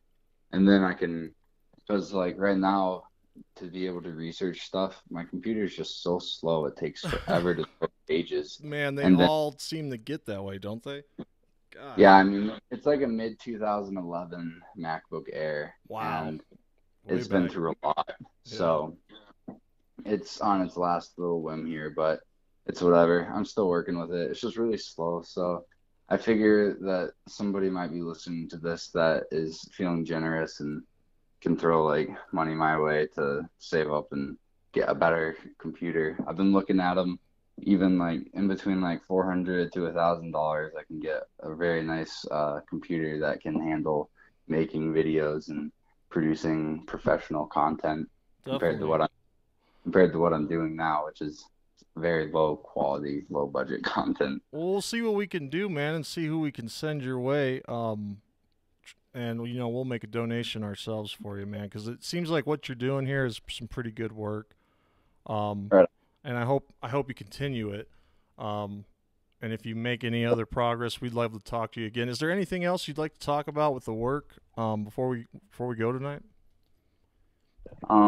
Yeah, I think just people tonight that have been listening to this, they may go to Google and check out Anatoly Fomenko and New Chronology, or they may go to YouTube and type in New Chronology Fomenko or something like that.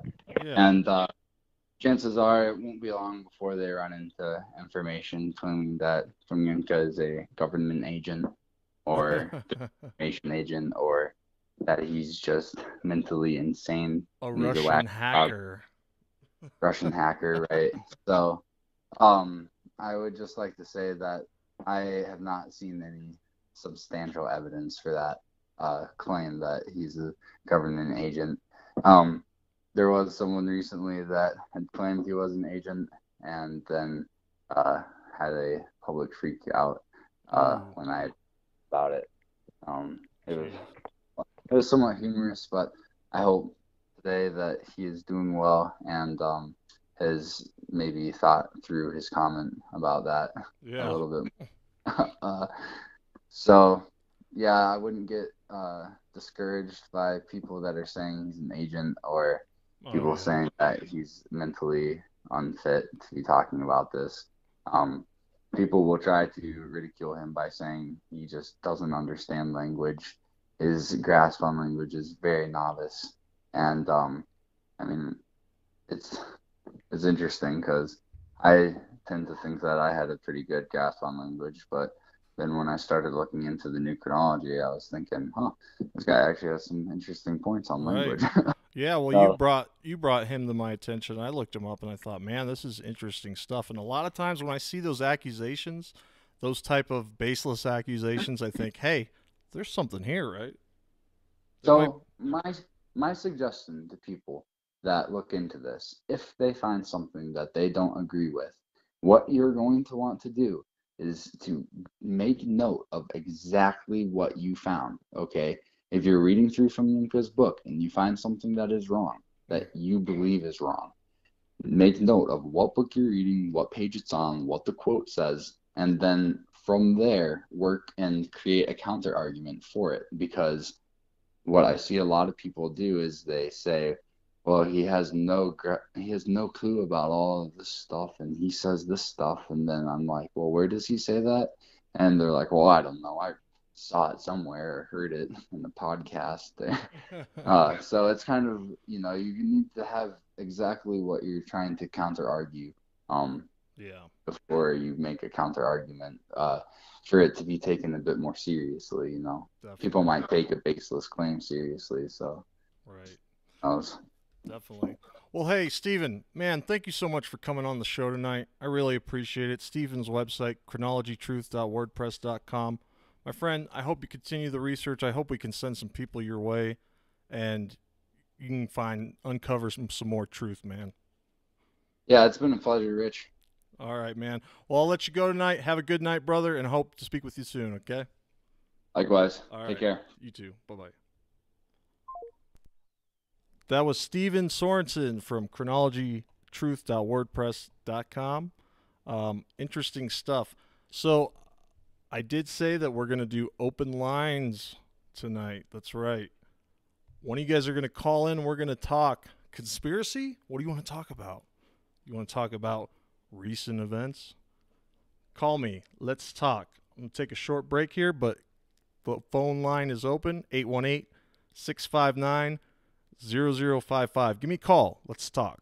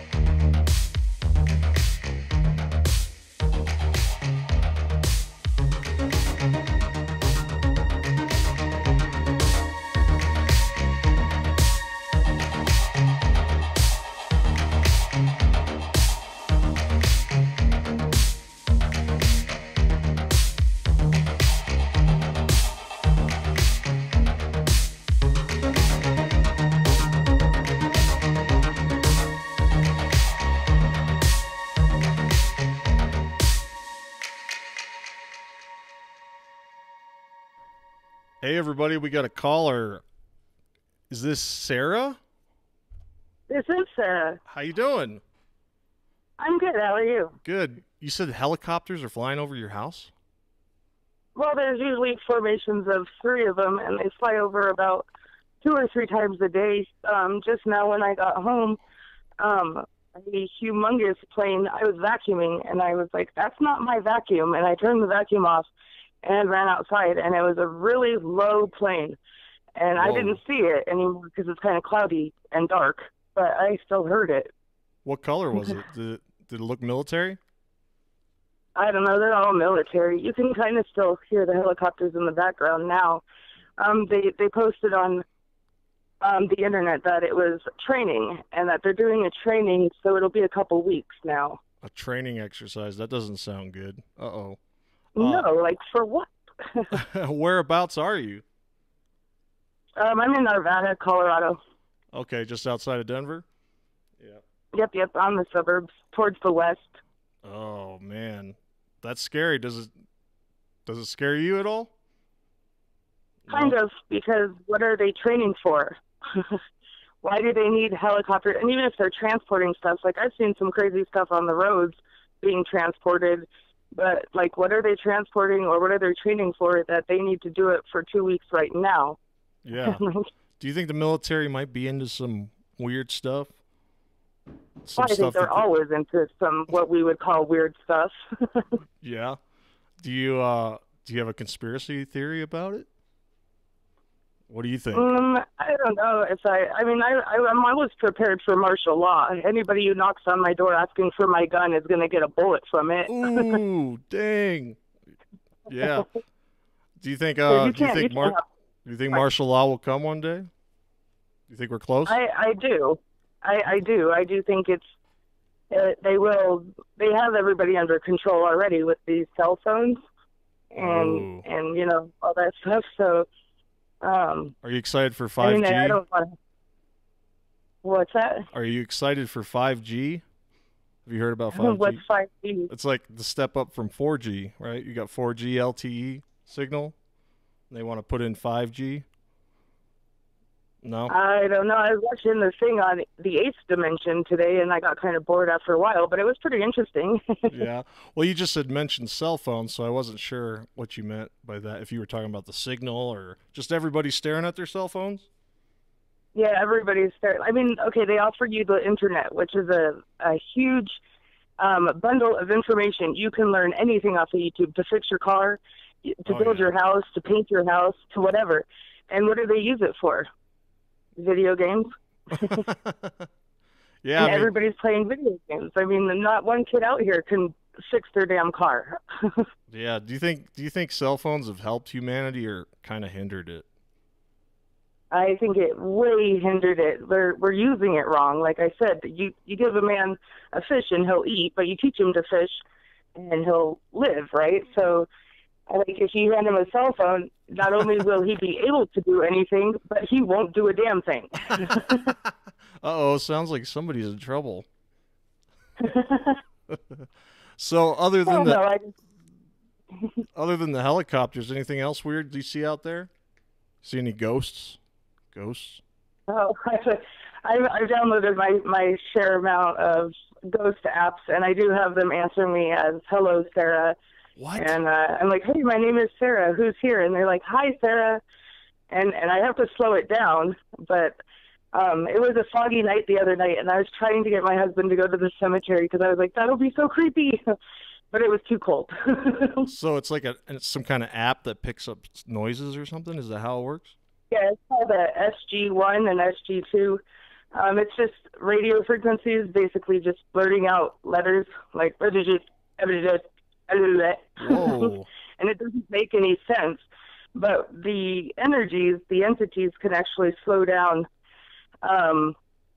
They can take control of the waves of a radio because they're energy. Right. And so they use it to make words. Like the app even says, I only put letters out there. There's no words. There's no sentences. Wow. And so when you get a sentence, it's the ghost making a sentence. Dang. If that makes sense. Yeah. Let me ask you, have you ever seen a ghost? Oh yeah, yeah. When I was a little kid, our house was haunted, and my mom said she saw him all the time, but she never told me about him.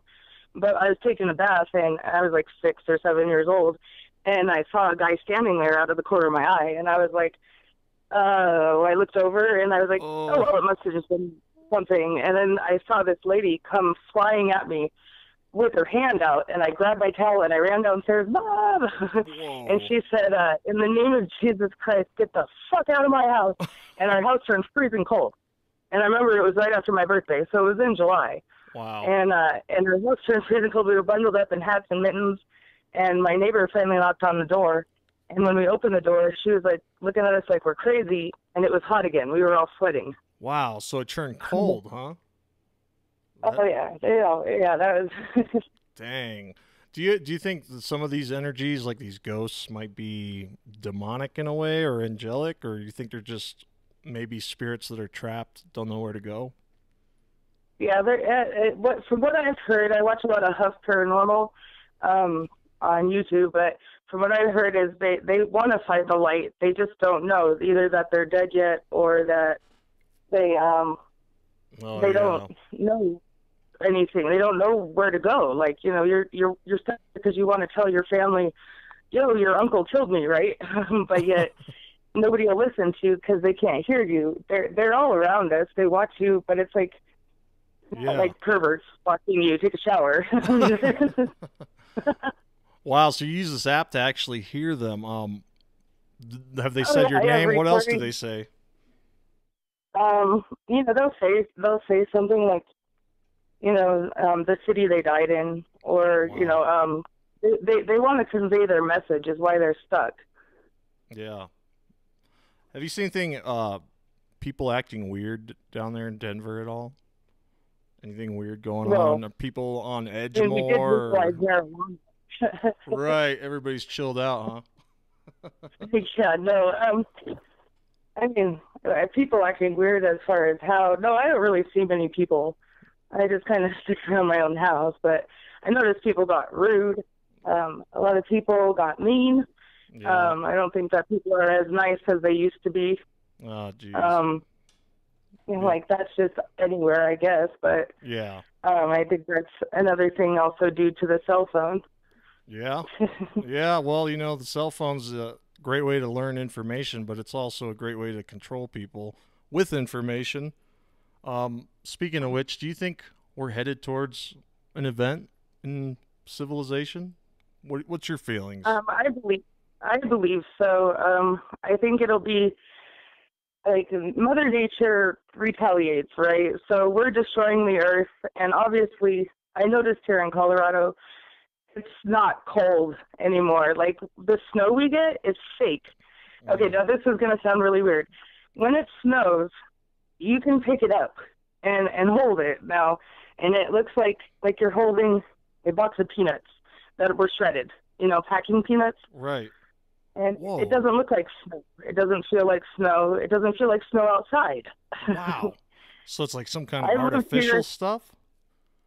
Yeah, like I lived here my whole life, and we don't get blizzards like we used to, and it stayed 90 degrees up until a month ago, and now we're getting something like snow, but it's not fake. It's snow. Not the same. Yeah. It's not the same. It's definitely, I would call it fake snow. It's man-made produced weather. Oh, how do you think they're doing that? You think it's the chemtrails or? I'm not sure. The chemtrails have a lot of things in them that aren't good for us. I know that. Yeah. Obviously, but yeah, I don't know how or what they're doing, but everything they've done is not good for us. What we need to do is stand together, and what we do is fight each other in traffic. Oh, that guy, I'm going to cut him off, and I hate him. And you get home, oh, this guy, he fucking didn't clean the dishes. I hate him. You know, like, you hate everybody all of a sudden, and everybody hates everybody. And I don't mean to sound like a 60s freak with peace everywhere, but come on, you guys, like, get along. Well, yeah, it seems like and it seems like we're divided in a lot of ways now with ideas or whatever. A lot of people are divided more than ever now. You feel that's Yeah, the for case? sure. Yeah. That's what I feel like. Yeah. Yeah. Let me ask you something. What do you think about the political situation right now in America? I'm not really into politics too much, No. but Well, that's good. That could be I good in some think cases because it's crazy right now. right. Yeah, no, I mean, I don't know. There's a lot. I don't go into politics, religion, or money. So Well, that could be a next good topic. thing. That could be a good thing. So about this snow you were saying, if you said it feels like packing peanuts, or what does it feel like? It's No, just it's just different. like you can make a snowman out of it, I suppose, if you wanted to. Yeah. It's just a lot of things, like the birds chirping and the way it feels when you go outside. You know, it's like you know when they said everything ended in 2012, Yes. like, Yeah. and you know, we're just kind of ever since then. I mean, I don't know about everybody else, but it hasn't felt right, anyways. Like, I don't know what that. I've never really looked into that whole theory, so I don't really know. But Yeah, that's like a timeline shift or alternate reality or something like that. Maybe they're yeah, messing with I don't. reality. Yeah, and the reality hasn't felt the same anymore.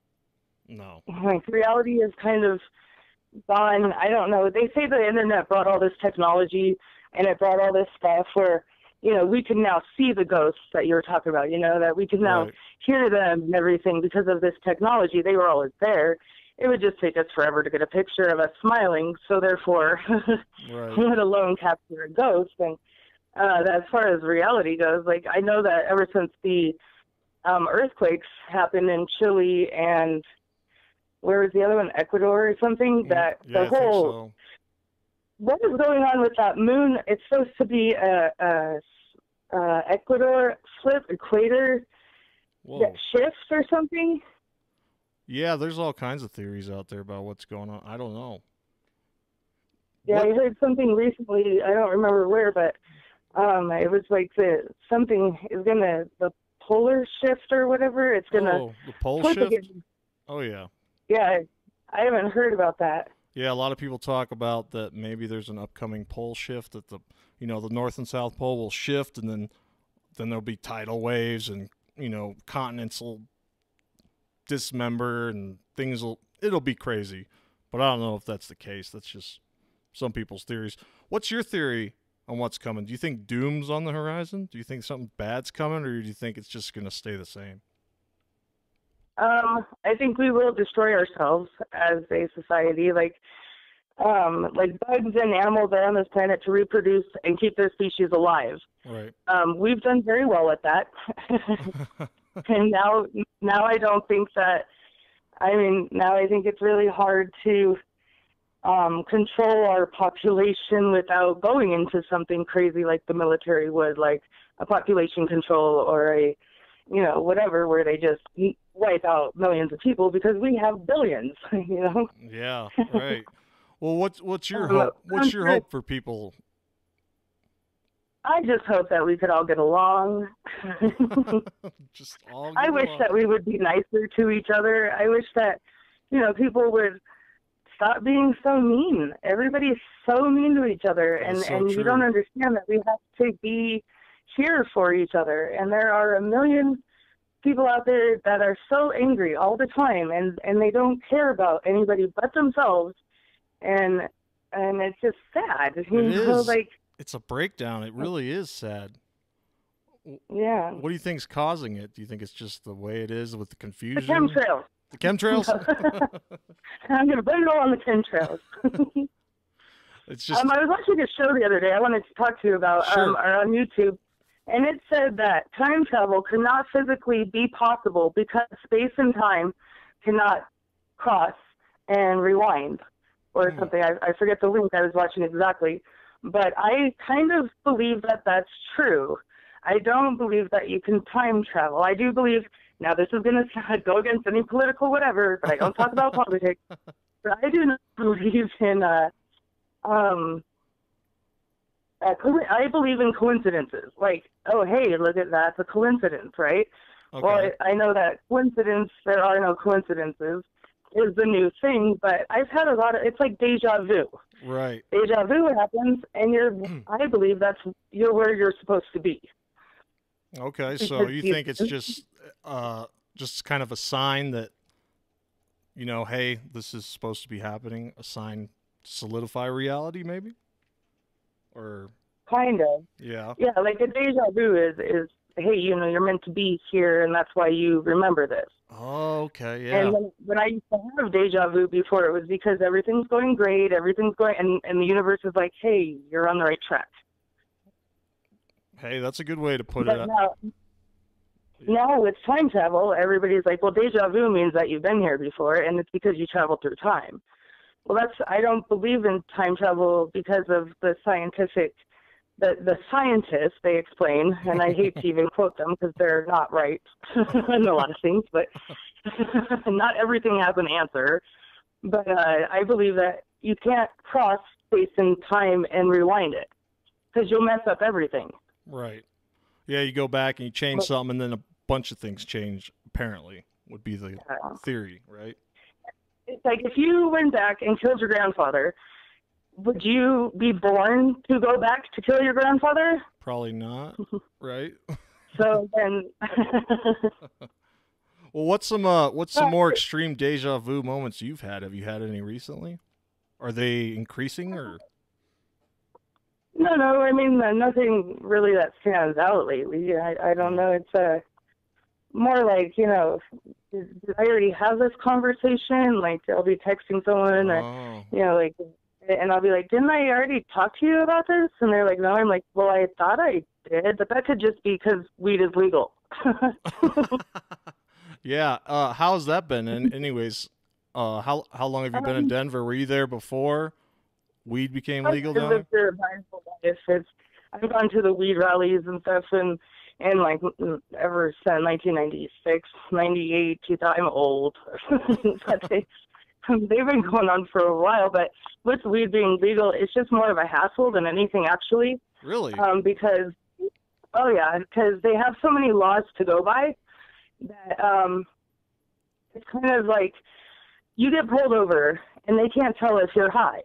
Right. You can pee hot for 2 weeks, right? Mm-hmm. Yeah. So they, what, are your eyes red? Well, you could have contacts. You could be tired, So that's the big thing that they're dealing with right now is the cops are fighting how to prove that people are stoned when they're driving. Right. Well, just they can't. Right. And on top of that, and just in a sense, with what do you feel? Do you feel that it's gotten worse or better since it's become legalized in Colorado?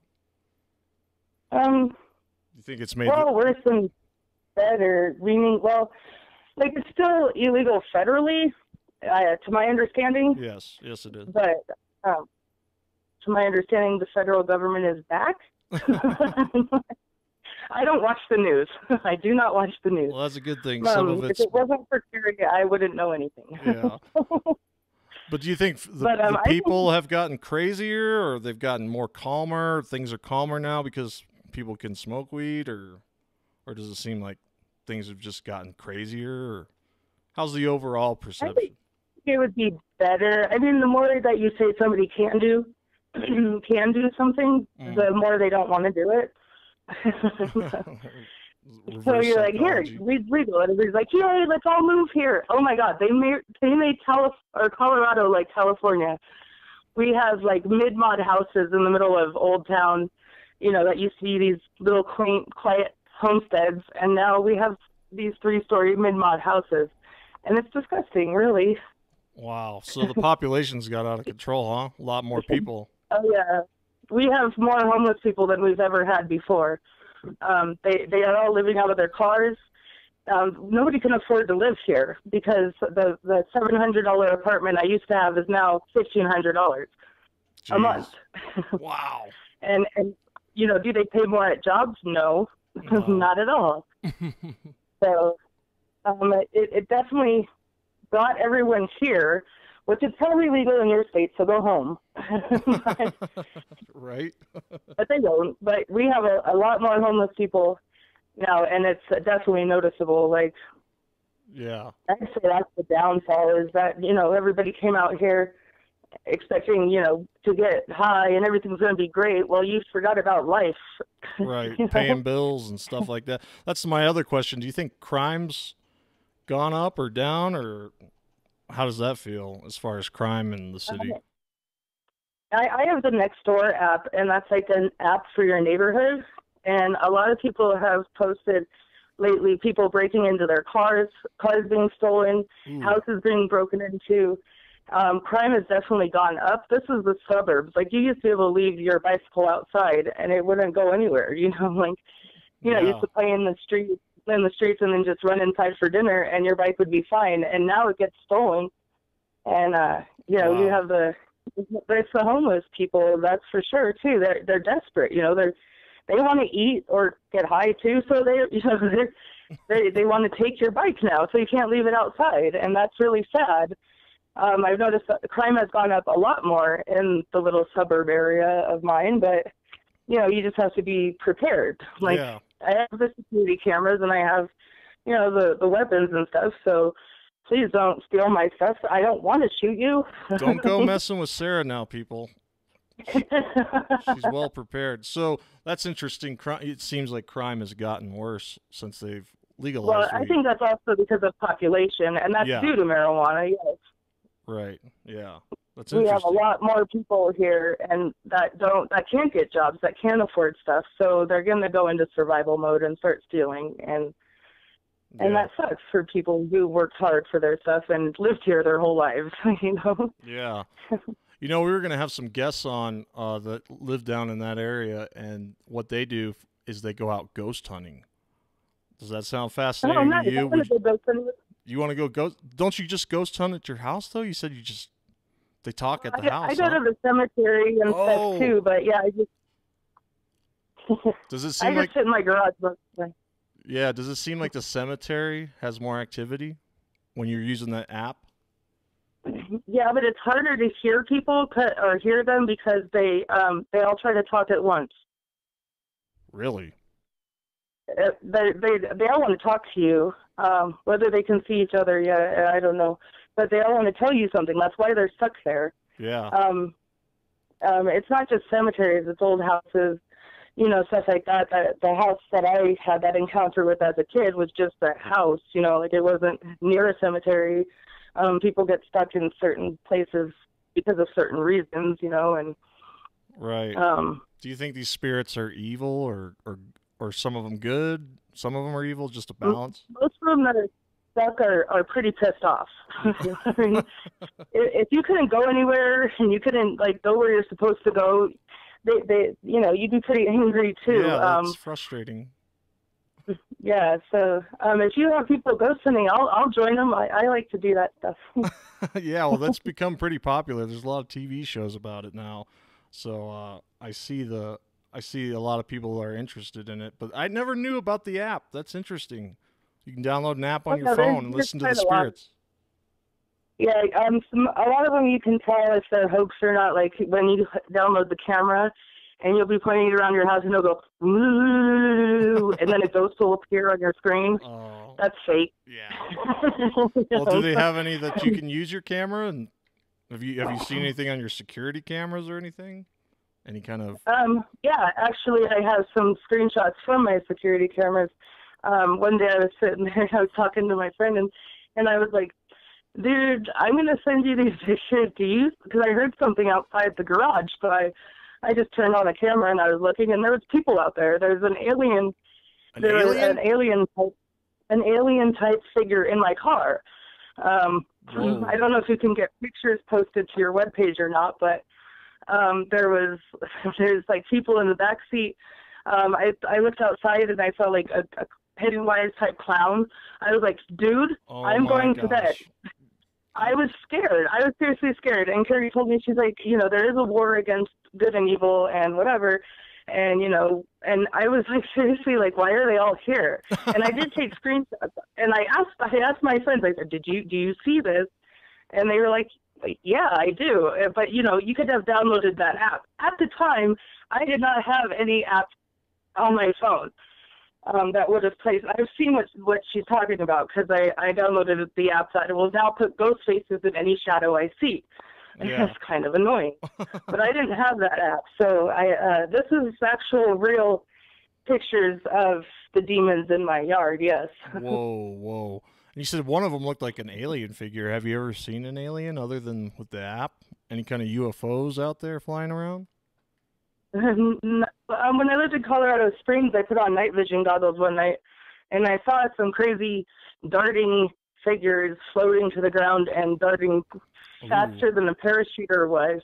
But Colorado Springs is the Air Force base, and everybody says it was parachuters, so I've kind of written that off as, okay. Yeah. Well, then you got the choppers flying around there now. Right? Yeah, these helicopters are scaring me. I just wanted to get that out there real quick because, I mean, what are we training for? That they have to keep flying over our houses, you know? Wow. Yeah, anybody in the Denver area, there are helicopters flying around. They're doing a training exercise. Have you tried to look it up at all and see what's going on? Nothing? Yeah, I posted the link in the comments below. Oh, okay. Cool. It's from the CBS News, so it's just like, oh, of course, they're fine, they're harmless, everything's great, don't mind them. Great. It's the news. Yeah, it's the news. You never know what the heck's going on. Yeah, we could pull this link up. Oh. But yeah, let me know when you have those ghost hunters come out. I'll totally meet up with them and go ghost hunting with them. Yeah, I'll tell them you'll like that. Well, hey, thanks for calling in tonight, Sarah. I appreciate it. Yeah, no problem. Good to talk to you. You too. All right. Well, you have a good night. Okay. All right. Bye. All right. Bye. That was Sarah, one of our live callers. We're still taking open calls. We got open lines taking calls. So anybody else want to call in? I'm still here for a little while. 818-659-0055. Man, that was fascinating, Sarah, talking about the Ghost app. That is cool. I'll have to try that out. See if I can hear any ghosts around here, huh? Anyways, anybody else going to call in? I see there's some people talking in the chat. We got open lines. Call me. 818-659-0055. Let's talk. What do you want to talk about? Something crazy? Helicopters flying around Denver? Yep. They are flying around. You may be seeing and hearing Army helicopters overhead. They're doing flight operations near Arvada. Yes, she was right. Next few weeks, increased presence of helicopters. Wow. That is crazy. I wonder what they're doing. I wonder what they're preparing for, training for, huh? Just standard training? Or do they know something we don't? Yes. Interesting. Anyways, I got open lines for a little bit longer here. 818-659-0055. Anybody want to call in? We're going to take a little break. I'll leave the line open. Give me a call.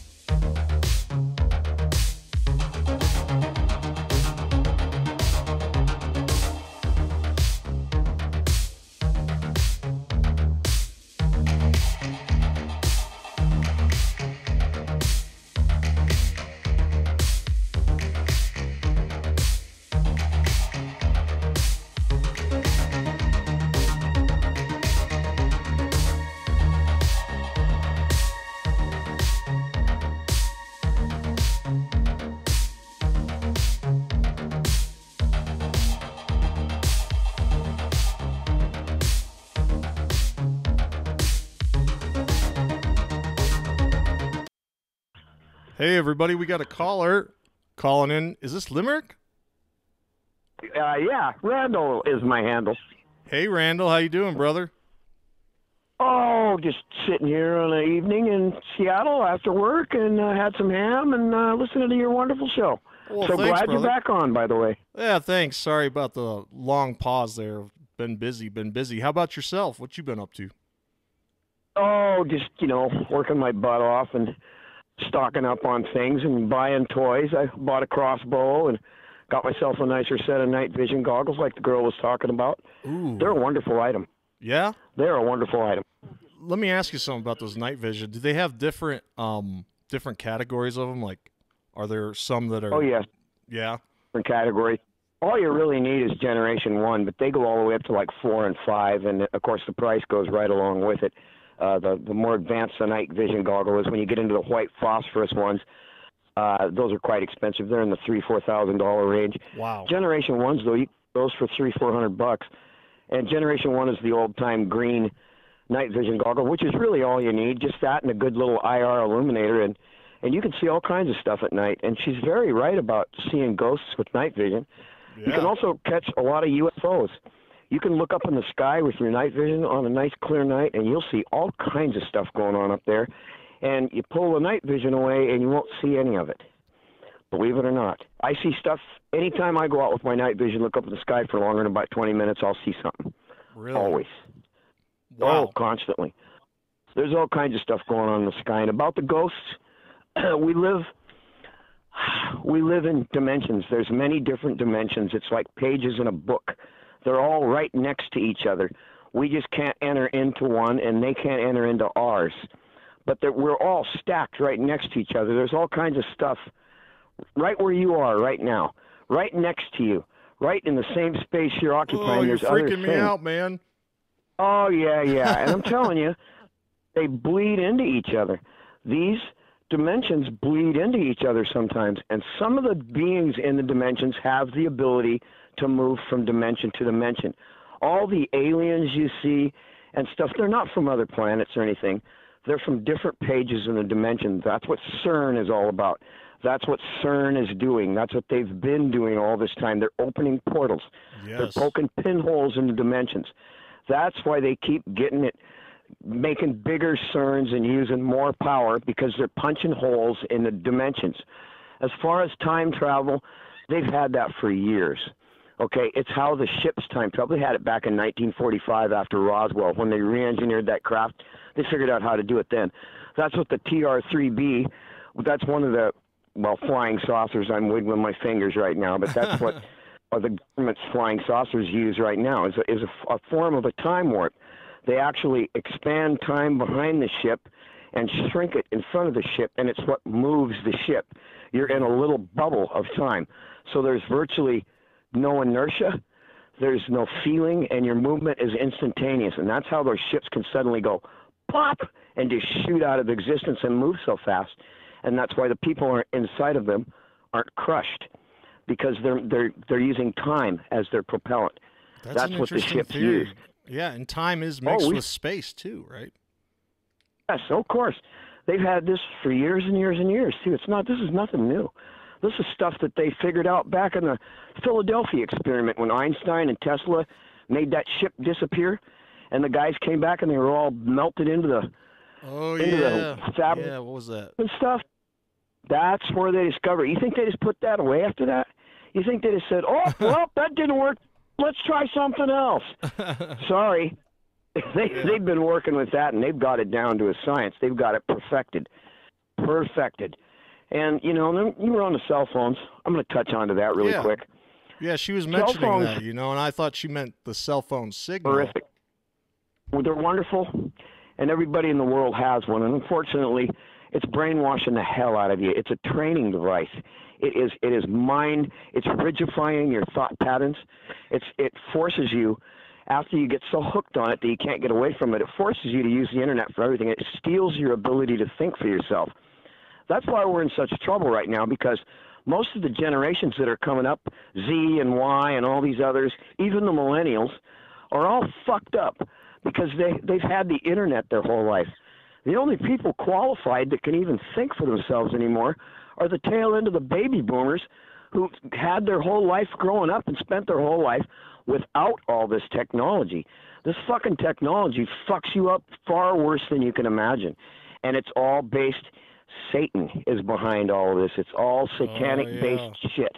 Yeah. All all of this is hooked together. And Roy, you're very smart not having a cell phone. You're very smart. I don't either. I'm 62 years old, and I've never had one. I don't have Facebook, and I don't have Twitter either because I know what they are. And I'm telling you, the cell phones are the downfall of man. I'm telling you right now, they're wonderful. You can talk to everybody. You can get FaceTime with your girlfriend. You can do all kinds of stuff with it. It's an amazing, amazing thing. However, those of you that do have a cell phone, go ahead and lose it for about 10 minutes and see what you turn into. You'll be a ball of nerves. You'll be after a half hour, you'll be having an anxiety attack. Jesus, I can't find my phone. Where's my? You'll be losing your mind because it's a drug.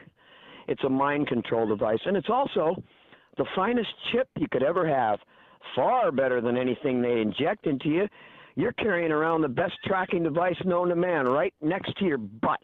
All right? You're not That's lying what a about cell that. phone is. Oh, shit. Everything you do is monitored. Your AI does all its profiles on you and shit. They've got it down they're so far ahead of what you think they have right now. Believe me, what you think you know is light years behind what they have, okay? They know what you're going to eat, where you're going to go, who your friends are. They can tell what color your poop's going to be tomorrow, okay? They know more about you than you know. Now, I'm not kidding about this. It's very bad. It's very scary. Well, a lot has And come out and shown that that's exactly the case, that these are tracking devices in a way.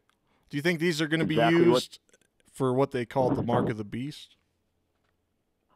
No. The mark of the beast will actually be the chip. That's for the cashless society, and they're going to take the money away, and they're going to make you get the mark of the beast. And that all falls into the Bible. It talks about in the ends of days when God starts coming down and opening his wrath, how man's going to have these boils on their hands and shit. Man's going to get this very painful boil that won't heal. It talks about it in the Bible. Look it up. And that is from the chip when it blows up inside your hand where they're going to make you put it. And it's got a lithium battery in it. They try to get other types of batteries. They're going to get lithium. Lithium's highly, highly corrosive to skin and shit. And it'll make a big boil, like golf ball size that won't heal up. And that's when the chip bursts. And the Lord's going to do that. He's going to make the chip burst. He'll do it with frequency or some shit. But that's after everybody has the chip in their hands and shit. And they're going to do that when they force you to have it because you won't be able to eat or anything else. You'll have to have that. You won't be able to use cash at all. Your kids are already zombies, Roy. They're already gone. I'm telling you. No, I'm not kidding, man. No, I'm not People laughing are at gone. that. Yeah. They can't think anymore. They've lost the ability for fucking cognizant thought. They have to be aided by the internet and shit, and this is exactly what they want. They want you mind controlled. They want you completely under the spell of all this technology and shit. Yeah. Just as sure as heroin or something, it's a drug and it's being used on you. Well, what do you think would happen if we lost electricity, if the grid went down or something? Think people wouldn't know what to do, huh? People are going to die. I guarantee you, they're not going to know how to start a fire. They're going to die for want of water when there's going to be 100 gallons in the hot water heater out in their garage, and they're not even going to think of it. There'll be fucking water in their toilet tank, and they won't even realize to drink that. That's how sad this has gotten. I'm telling you, people have lost the ability for common sense. Common sense is no longer common anymore. Right. It's not. No, it's not. And I'm telling you, it's getting worse and worse and worse. Look at the curriculums offered in the universities and shit. It's not even. They're just crazy. Black gender studies and shit. What? I mean, it had nothing to do with real life. It's really unbelievable what it's come to. And this 5G thing they're talking about. Yeah, the 5G. 5G is gonna drive everybody nuts.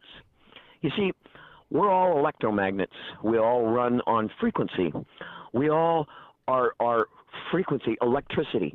When your brain tells your hand to move, it's because it shot a little electrical impulse through your nerve endings, through the synapses and the acetylcholine to your hand, and it makes it move.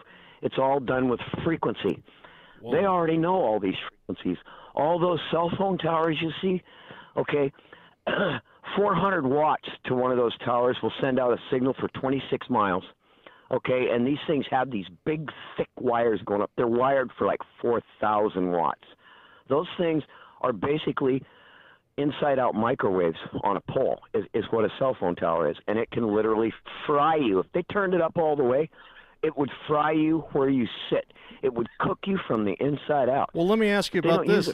Trump recently tweeted out about, we need 5G, we need to add more 5G. What's your thoughts on that?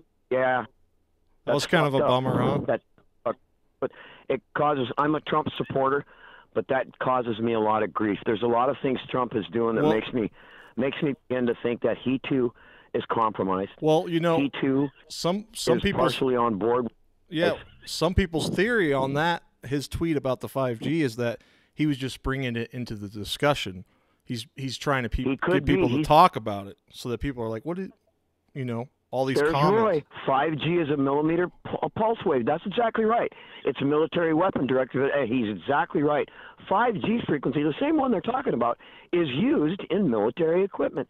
Roy, you're right on the money, because he's talking right. This is some bad shit, and they want to broadcast it over the entire face of the earth. I'm telling you, it's going to drive people nuts. It's going to cause suicides. It's going to do all kinds of shit, which, once again, that's exactly what they want. Yeah. There's a lot of useless eaters like me and you. They need to get rid of.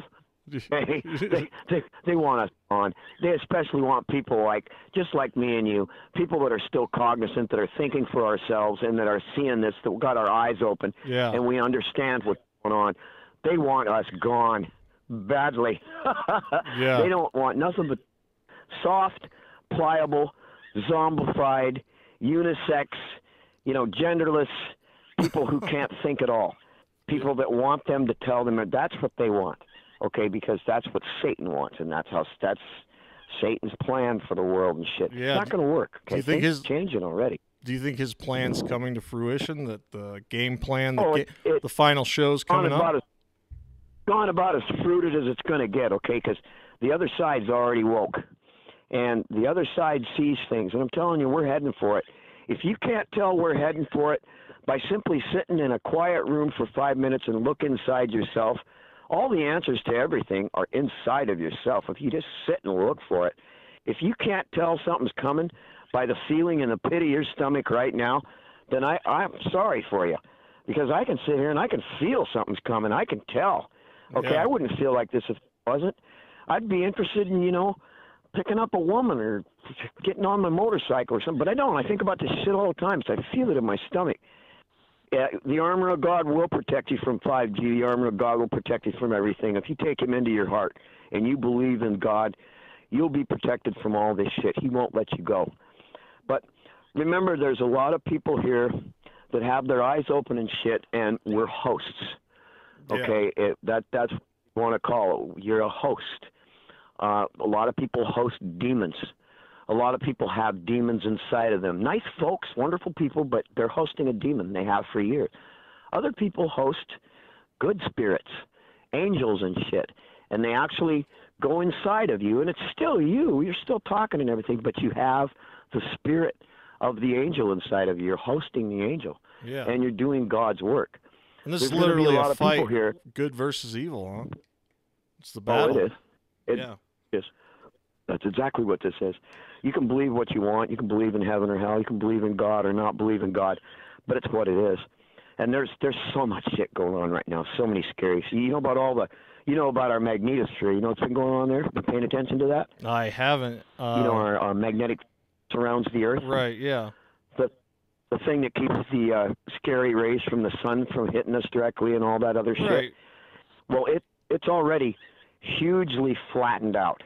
It's supposed to look like an hourglass, and it's flat now, blown back. It looks like a real heavy wind, and that's supposedly because of Planet X and their system, and the magnetic forces at work. But lately, we've been getting these huge blasts, big shock waves hitting it, and like from midnight to 3 o'clock in the morning, you'll see the wave flatten out to where it's like just a line, and all of a sudden it just roils all up and the whole thing's gone. It's like, I've been watching this shit for years and I've never seen anything like that.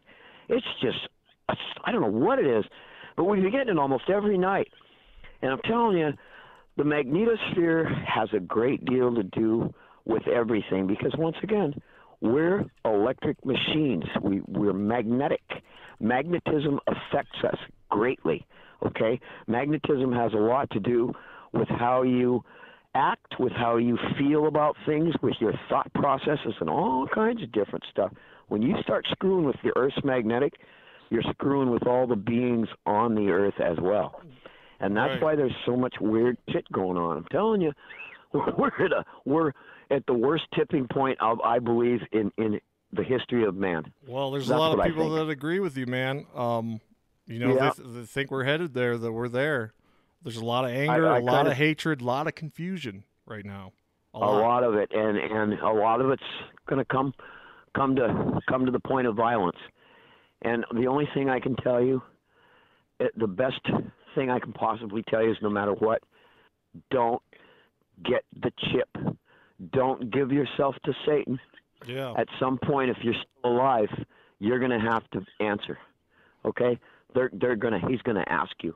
You're going to be asked at some point, are you willing to give your soul? You're going to be flat out asked. If you say yes, you're doomed. Yeah. Do not do that. Give your life for that. The whole thing is, it's mind-boggling. It is. I'm 62 years old, and I thought I'd seen it all. And holy shit, the last couple of years, I've been like, whoa, what the Samuel? I'm up here in Seattle, and it's how is Seattle? How's the weather? Well, we had the worst snow we've had in 70 years here. Really? How much fell? Yeah, and I'm from Montana. I've been buried in my house before many times. I lived in East Glacier National Park, and shit, I've seen things. Yeah, this was nothing to me, but boy, up here it blew everybody away. Yeah, the worst we've ever had, probably 2.5, 3 feet. Wow. It was terrible up here. I've never seen snow like that here ever. Really? Usually, in Seattle, come on. Usually it's 55 degrees all winter long. Usually our winter consists of rain. If there's ever any snow here in Seattle, it's a few flakes. It's here for a day or two, and it's gone. Okay? Snow to us is rain. And, it rains all the time here. That's what it does in Seattle, and that's what it does in the winter. And it gets cold sometimes, but rarely freezing. Yeah. Rarely. Okay, and this time here it was nasty. And that's because of all the earth changes we're going through. That's because of what's happening to the earth. We're being literally kind of ripped apart by all the forces out there, by Planet X and all this other crap and all the stuff going on. That's why there's been so many earthquakes. That's why there's been more earthquakes than have ever been recorded. There's more volcanoes going than have ever been recorded. That's what they're freaking out about Yellowstone going to go and blah, blah, I've been blah. hearing about Yellowstone. Oh, man, and I'm in a bad spot here. Seattle's a bad spot. I mean, just sitting back for a minute, look at a map of the United States and just zoom it out and look at it for a minute. One that shows the mountains and shit, and you'll see that 3/4 of the United States is basically flat. It's smooth, and there's a range here and there, but mostly flat.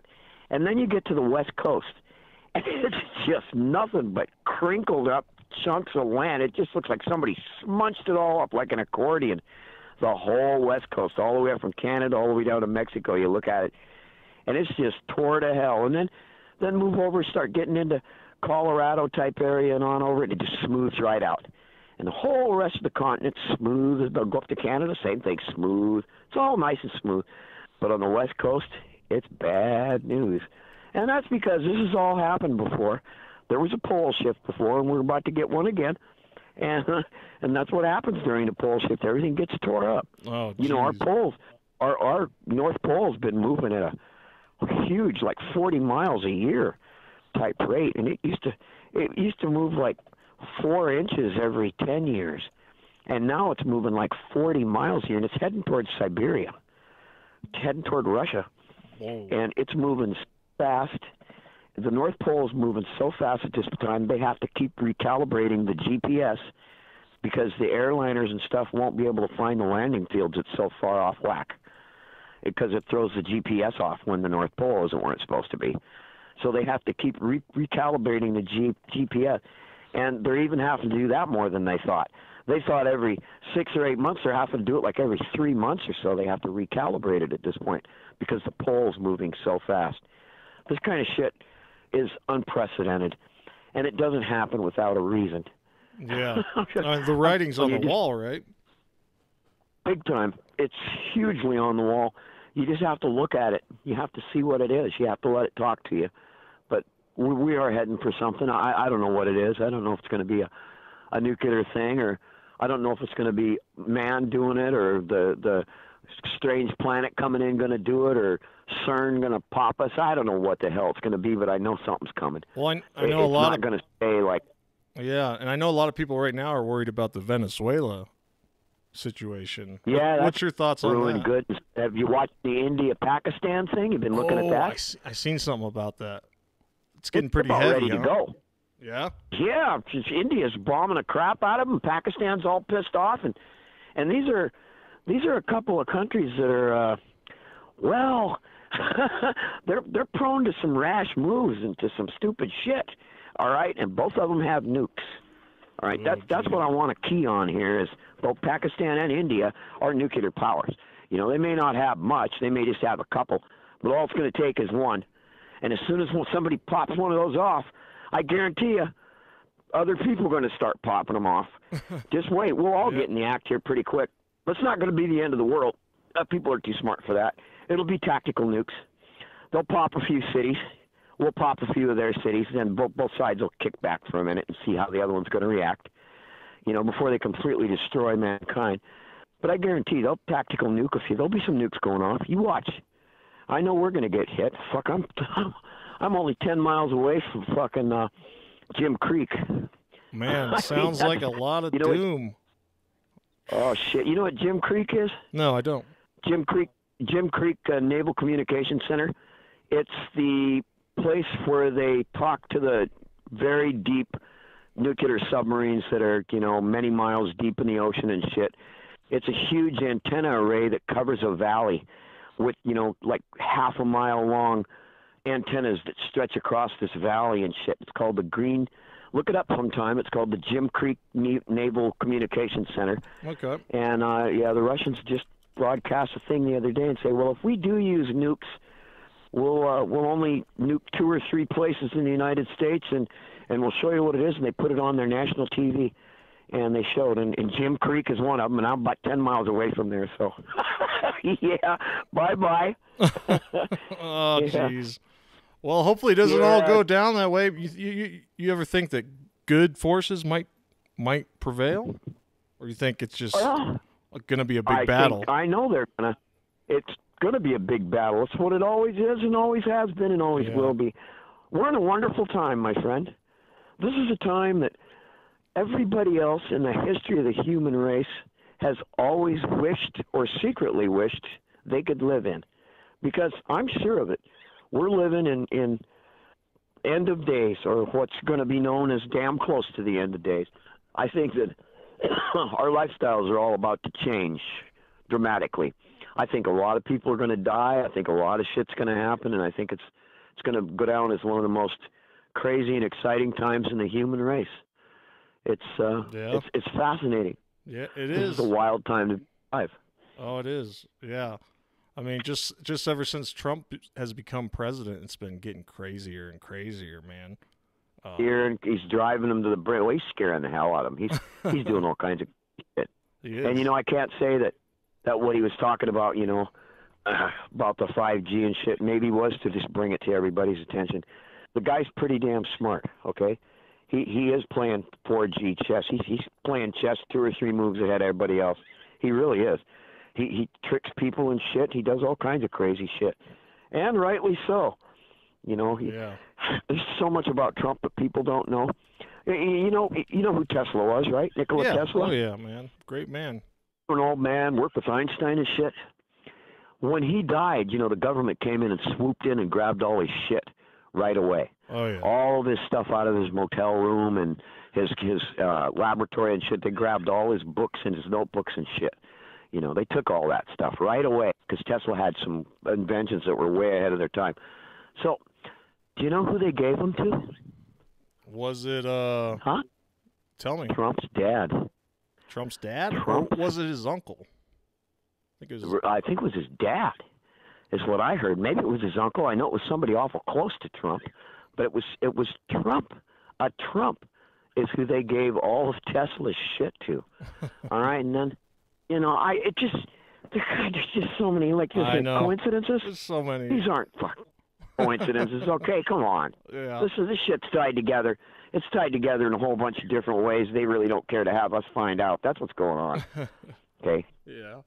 It's Well, crazy. I hope it doesn't end crazily bad, doom. I hope maybe we can make some. No. I don't know. I have some hope, but I mean, you have some I pretty do too. legit. I want to hear what mine says.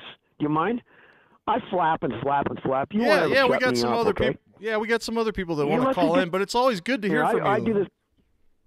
You're going to always hear from me. I'm always going to be here if you're here. I love this show. Well, thank you so much, man. Hey, make sure you get on Twitter and retweet that tweet so you can enter for the giveaway, man. I don't know if you're on Twitter or not. Well, I don't have Twitter, but I'm okay. Okay. All right, brother. Well, hey. I'll GLP, and I'll watch for this place for sure. Absolutely. So I'll talk to you next time and get mine says on here. All right, man. Thank you so much for calling All in. right. All right. Peace out, brother. Of course. Bye. That was Limerick from GLP calling in. Yeah. Next caller, come on. 818-659-0055. I'm here.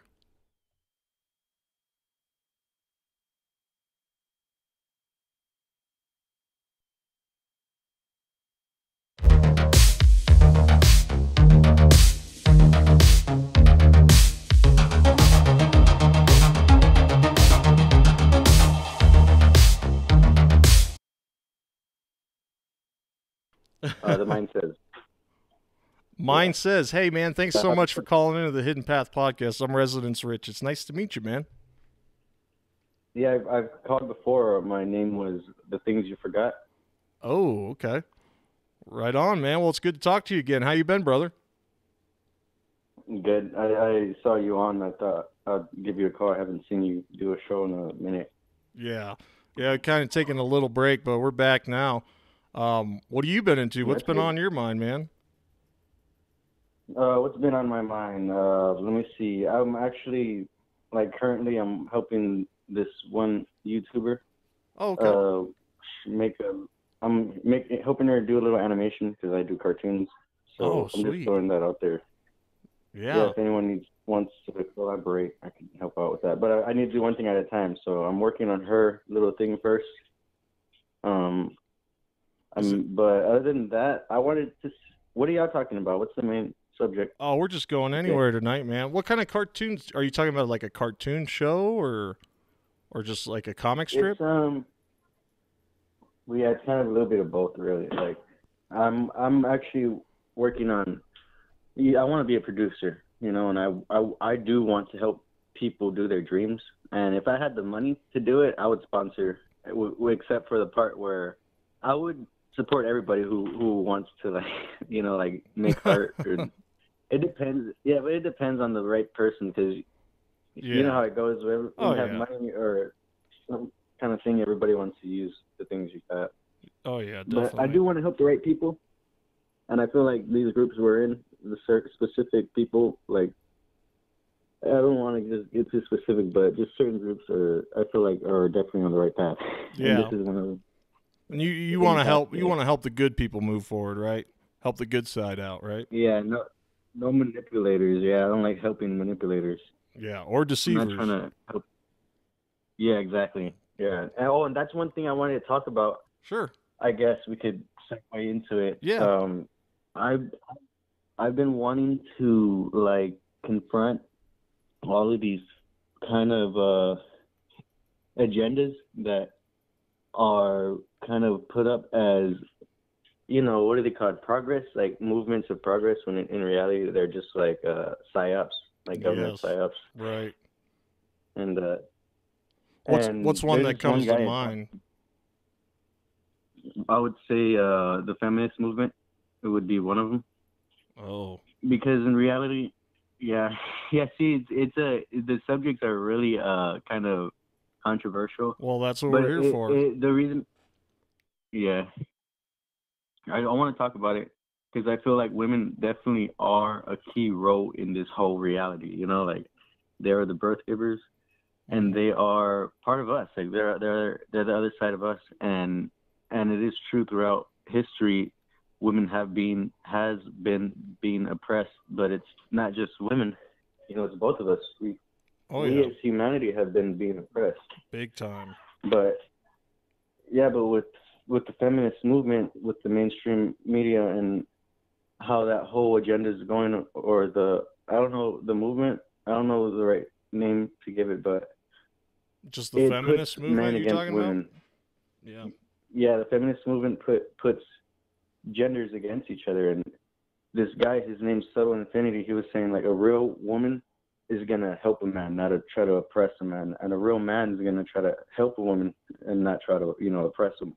Right. Yeah. And yeah, he was just saying he wants to open up dialogue talking about that, because women are, like I said, they have a big role in all of our lives, because they're the ones who teach us, stuff absolutely. as we're growing up. And men do too, and that's what he was saying. We need to realize the roles that we have, because people nowadays don't know what it means to be a real woman, or they don't know what it means to be a real man, because we've been separated so much from, what is natural. We're so used to what's normal, we don't even know what's natural. Yep, you're right about that. There's a lot of confusion. Yes. Yeah, I mean, just look at it like with kids that don't even know which sex they should be, or 9-year-olds that are transsexuals, and I mean that's and confusing. They're pushing that. Yeah, that's a government pushed thing. But you gotta watch. I feel like I need to watch my words, because people, especially when you start talking about legal and government and stuff, they want proof, evidence, and then slander, and all this other stuff can come up from it. So I don't want to keep on saying, because it's more than the government. I've said this before. It's a spiritual war. It's a spiritual war that we are in, and people, if they just look at man, then they're already lost. Right. They need to look beyond man. Yeah. I mean, they've tried to divide us so many ways, and that's definitely one of the ways you've just hit on is men versus women, right? One of the ways to divide us. Men versus women. Yeah. Yeah. And then, okay, one more, and then you can ask me whatever you want, and that's probably all I got to say. That's okay. Sure, man. What's on your mind? Okay. The last divide that I've noticed recently, and it is true, the one that always frustrates me is the religious spirit. That's the one that always gets me, because, I feel like that's in direct opposition to spirituality is religiousness. You try to go to be a spiritual person, and then there's this thing that's almost exactly like it, but the opposite right there. Yeah. Right there to deceive. And I hear you there. It's almost like they bring people in, and people are looking for a spiritual experience, and then they end up getting more rules and end up losing what they were looking for. Think so? Yeah, but it's true. But that's why it goes to, you need to be following the right person. You need to know who the hell you're following and be in the right groups. Right. Right circle.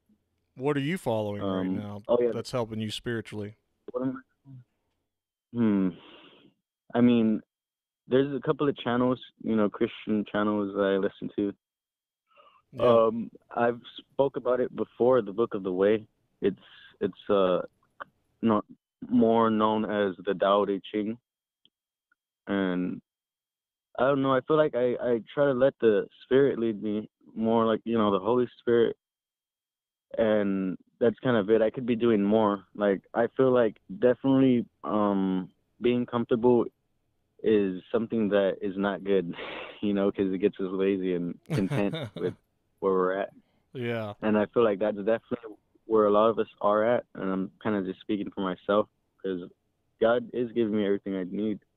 And I just need to, take advantage of it fully. Yeah, and definitely, man. Well, you got a positive outlook on things. Do you see a positive outcome through all this? Do you think this is maybe just... Yeah, of course. You think this is just it's all birth pains, in a way? It's all a test. Yeah. We're all, we're on different phases. We're on different stages. And people don't like to admit that, because it's a pride thing, They don't want to humble themselves and be like a child, but we are, in a spiritual sense, a lot of us are still little babies, and we have a lot to learn and a lot of growing to do. Definitely. And I think, this life that we're living is like I don't know how to say it. It's hard to put into words. There's so much more. We're so concerned about everything now, but it's all part of the life experience. It's even. I said it before. Even if my head gets chopped off, I'm content. I'm not afraid of what happens. I actually recently just had a. Do you dream? Do you remember your dreams? Some of them I do. Some of them I can't. Some of them I don't know. Did you have a good one? I recently had this one dream, or like out of body experience or sleep paralysis, whatever you want to call it. Yeah, where I was just laying there and I was just like, this is weird. It felt different. But I couldn't move, and I was just thinking, like, is this what death is? Because normally, when sleep paralysis, you can't move, but yeah. But I felt like this was more of a dream because I've been in sleep paralysis, and this felt more like, have you ever read the Book of the Dead? I have not. Is that the Egyptian book they found? Yeah. It's an Egyptian, book that they have. I read a little bit of it, and it's just basically like when you're dying. It talks about how when you're dying, like what you experience, and that's kind of what I was wow, so you dreaming about. I was experiencing. So could you see your body? You were outside of it? Yeah. Wow. Yeah, and it was more like it was just like a dream or something, like I said, but yeah. I wasn't afraid, but it goes back to just the experience. Like, even if I am dying, I don't feel, when I'm put in that position, at least in a dream, I didn't feel like scared or anything. I was just like, so is this what this feels like? Right. And that's what life is, you go through stuff and you feel it and you wonder why and try to just understand what's going on. It is a mystery, isn't it? And yeah. It's for most people, it's a mystery. But once you see it, once you remember everything, it's all clear. It's all clear as today. But it is definitely a waking, sleeping and a waking state. A thing that we go through, like we do. We're not always. I mean, I'm not always awake. This word everybody uses now, awake. Yeah. But it has woke. to just. Everybody's woke. It has to do with being aware. Yeah. I think people don't understand what that means. It's just being aware of like the situation you're in, and that's, we're all experiencing that on different levels. But to be lucid, to be awake is to be lucid. Yeah. Do you think humanity's heading towards an awakening as a whole? You there? You still there? I think we lost him. Hello? Oh, he's gone. That was an interesting talk he was giving me there. Interesting, yeah. Anybody else? Open lines, 818-659-0055. Call me, man. I got a little bit of time left. Yeah, he was out-of-body experience. That's something fascinating. I have not yet experienced that. I had a crazy dream, though, about a mountain blowing up. I don't know if that was a prophecy dream. No. I was going to post it on GLP, but there's so much doom on GLP already and things that are going to happen. I wasn't too sure about it. Let's see. We got a caller calling in. Hey there, you're on the Hidden Path Podcast. How you doing? Yo. How are you, my friend? Who's this? It's Stryker, man. Oh, Stryker. What's up, dude? How you been? Oh, just playing the game. Playing the game, huh? Thought I'd call in. Well, hey, thanks for calling. I didn't catch the last part of that last caller. I seen he had something like Tai Ching. Is the Book of the Way, the Tao, the Book of the Way. We actually lost him. I don't know what happened there. Disconnected. Yeah. How you been, brother? Kind of, all right. Yeah. Just, living the dream, enjoying the real rain. Where are you? Where it's raining? Crazy out here. Where are you? Oh, it's been L.A. Los Angeles. Been raining like crazy. Yeah. Raining like crazy. Stuff. So. Well, what'd you want to talk about tonight, brother? Call. Well, I don't know. What I didn't get a chance to catch the show. I just been catching some of your callers and stuff like that. Yeah. We had Sarah call in talking about seeing ghosts and hearing ghosts, and she's down in Denver right now, and there's a military training exercise going on, helicopters flying around. Sounds pretty wild. Oh, yeah. Yeah, anything like that in Los Angeles going on like that? Oh, that's happening all the time. Yeah? Hey, you can walk out in the backyard and we got a police helicopter right over your backyard because the guy next door's got chickens growing. How's the how's the atmosphere out in Los Angeles? Are people getting crazy or people chill? Well, you know, everybody's in a rush, you know, just like Denver stuff. I think with so, you know, I don't want to pinpoint a race or anything like that, but yeah, plenty of honking and screaming and cussing and flipping people off, and but that's kind of always the way LA is and stuff. Yeah. So, well, yeah, as far as that military stuff, was she aware of the stuff that's been going on in Estes Park with the UN? With the United Nations? No, she didn't mention anything. Yeah, they've been up there for years. Really, the United Nations? What do they do up there? That's right outside of Denver, right? Yeah, it's up there in over the highest point of the Rockies over there. God, I forget the name of it. Estes Park going into. Yeah, what's the United Nations doing up there? They're doing some kind of getting ready to jack somebody up, I think. They've been doing it for years. I mean, we've been seeing stuff go up there when I was back there living, stuff in Fort Collins there. Yeah. So what, like trucks and stuff? Kind of secret. Yeah, they got some kind of secret training going on back there. Wow. So, I wonder what that's about. Yeah. Well, maybe something nefarious, huh?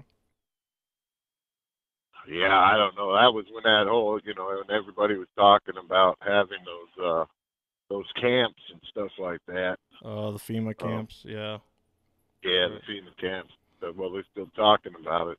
Well, you know, from the people that have called in tonight, we've talked about, you know, just the situation right now, maybe in the world and in this country, is that people are getting a little, I don't know, a little more divided, a little crazier. It seems like Limerick, one of our callers, called in and said that the cell phones are driving people nuts and people want to know what to do. People don't know what to do. You know, what do you feel? What do you feel we're heading towards with this? Well, I think both the last two callers were, you know, the last caller being when he's talking about women.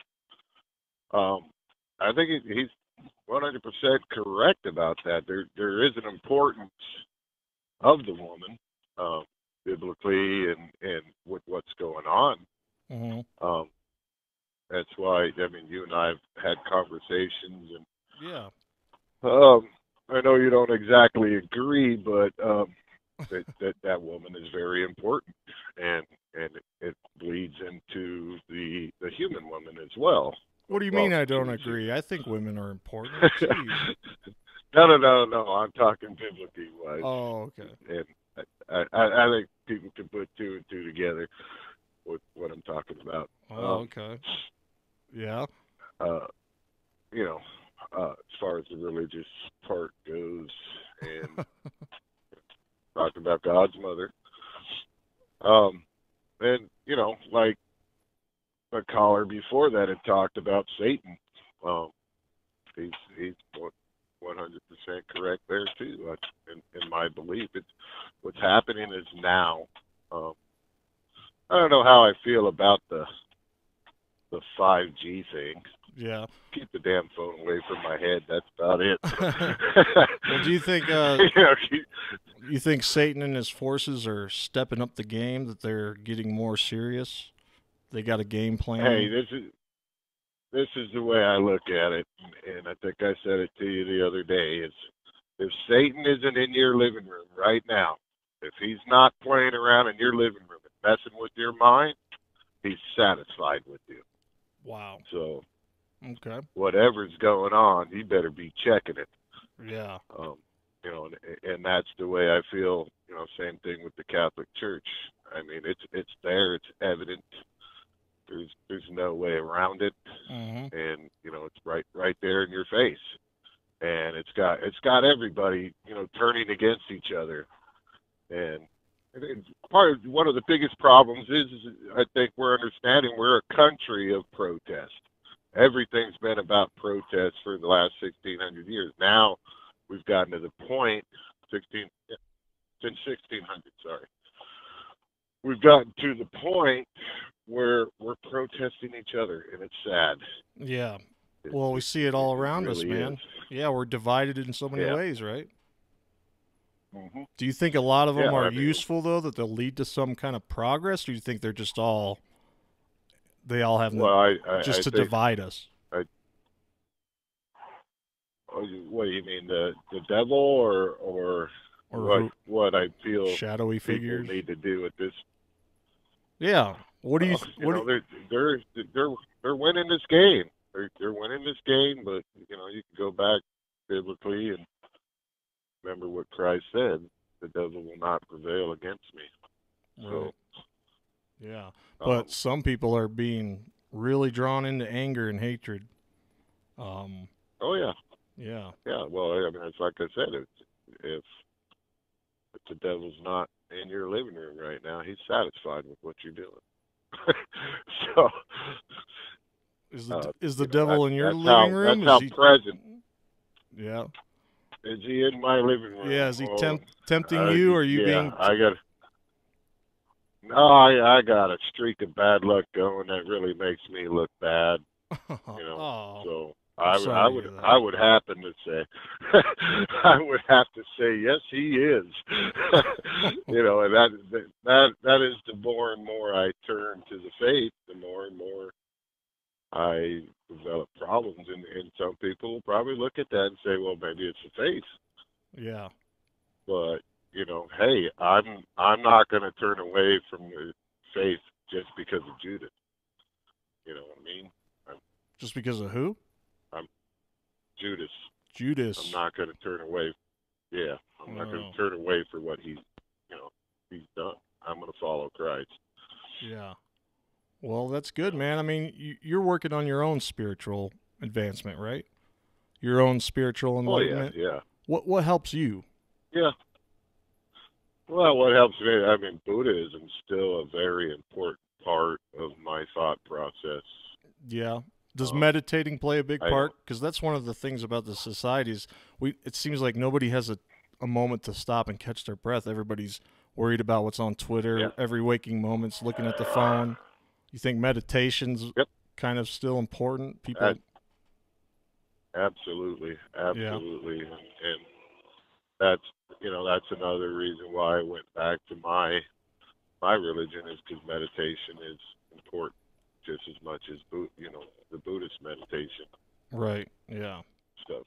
You know, I think people have it's like you said, everybody's on the internet, everybody's want, but nobody's stopping and listening, you know. Yeah. I mean, just your basic prayers, you listen to them, and it's all indulgences.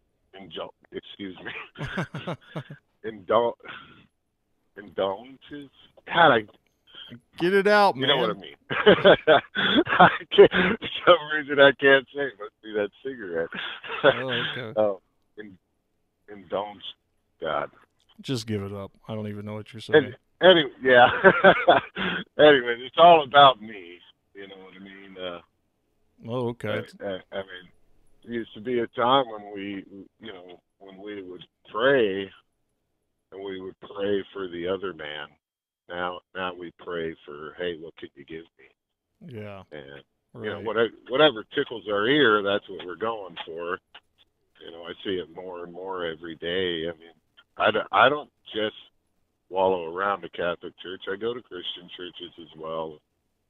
Yeah. see what's going on there. And one of the biggest things that really, really, and I'm not a homophobe or anything like that, was this the condom thing. It sounds What? crazy, the condom thing, and I think that's how these groups have gotten around, because with religion it's natural order. Okay, well, what What's do in you the mean about natural order? the condom thing? Are you talking about churches? Well,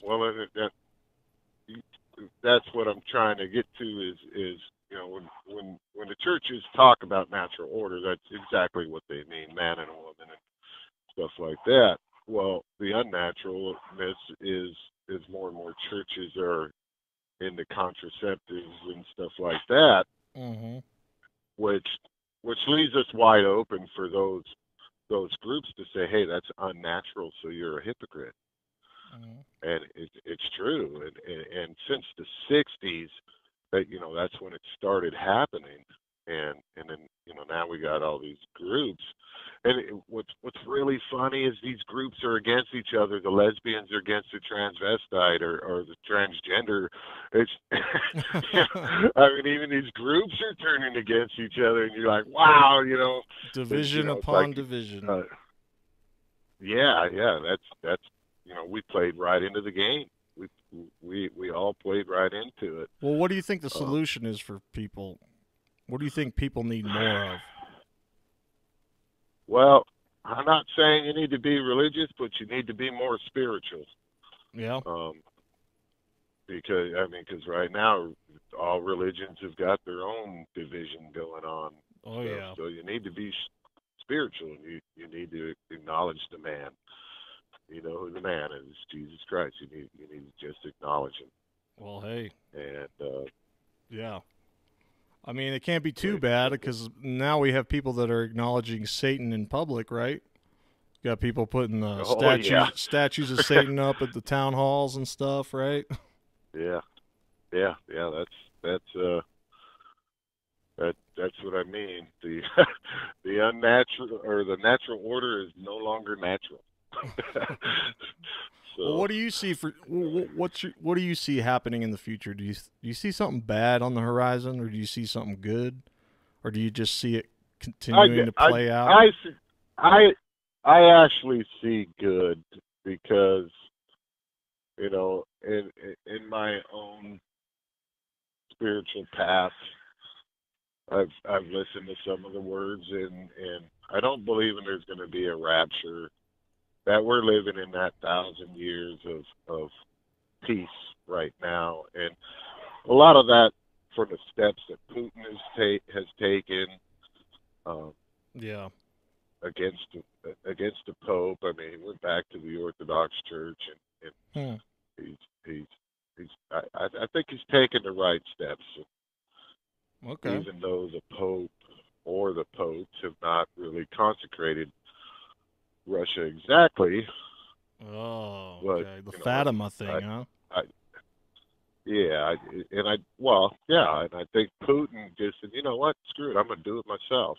I'm going to concentrate this country myself. And that's what he's done, And I think we'll be able to bear that fruit pretty soon. Yeah.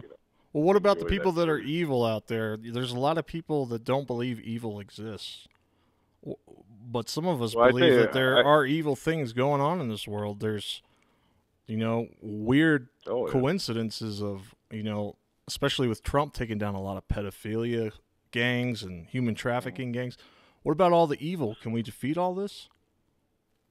If we stand up to it? Yeah. When you start talking, it's okay to kill a baby. That, God, it's so hard to tell. It's like, wow. Yeah. That is pretty. You got New York. I mean, it's even they're to the point of discussing and killing the baby even after it's born. I've seen that. And it's like, wow. What kind of people are these? That even after. I mean, when are we ever human? I guess we're never human. because the evolutionists have convinced everybody that we're all monkeys. You know, and there's really no proof of that.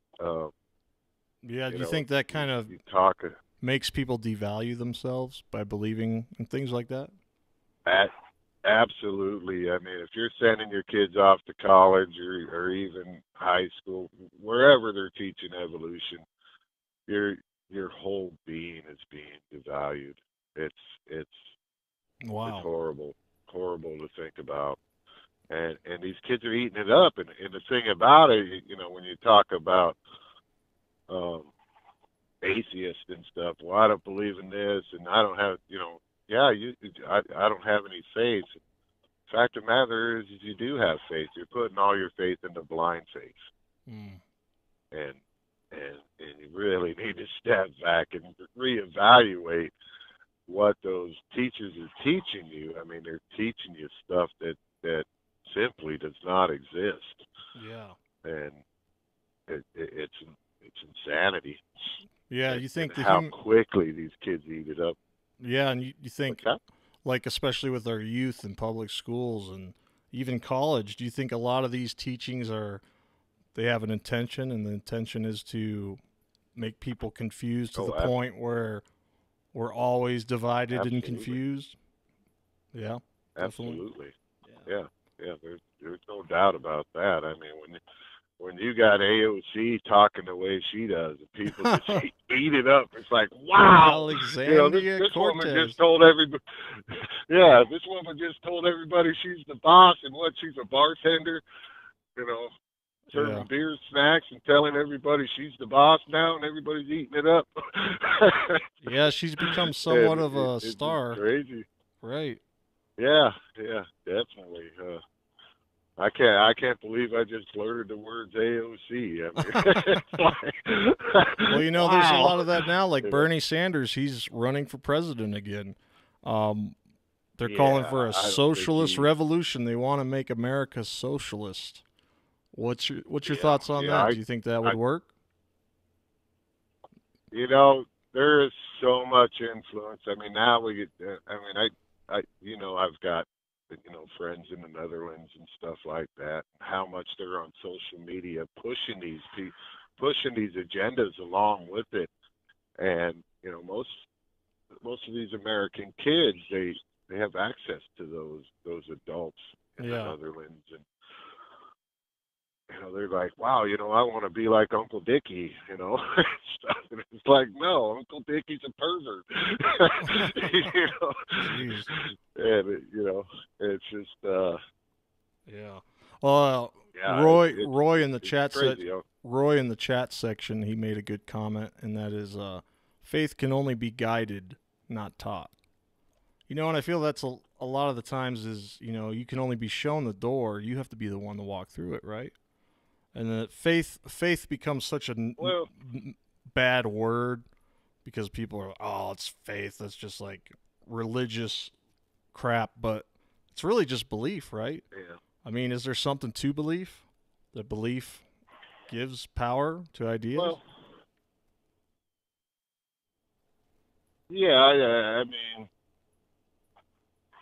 faith to be guided, not taught. It has to be taught, because when you come up with your own interpretation, that's what we have today. Is people interpreting things that are just incorrect. Right, but you have to have a teacher. You do. And so many don't, though. Well, the great thing about the Bible is the truth.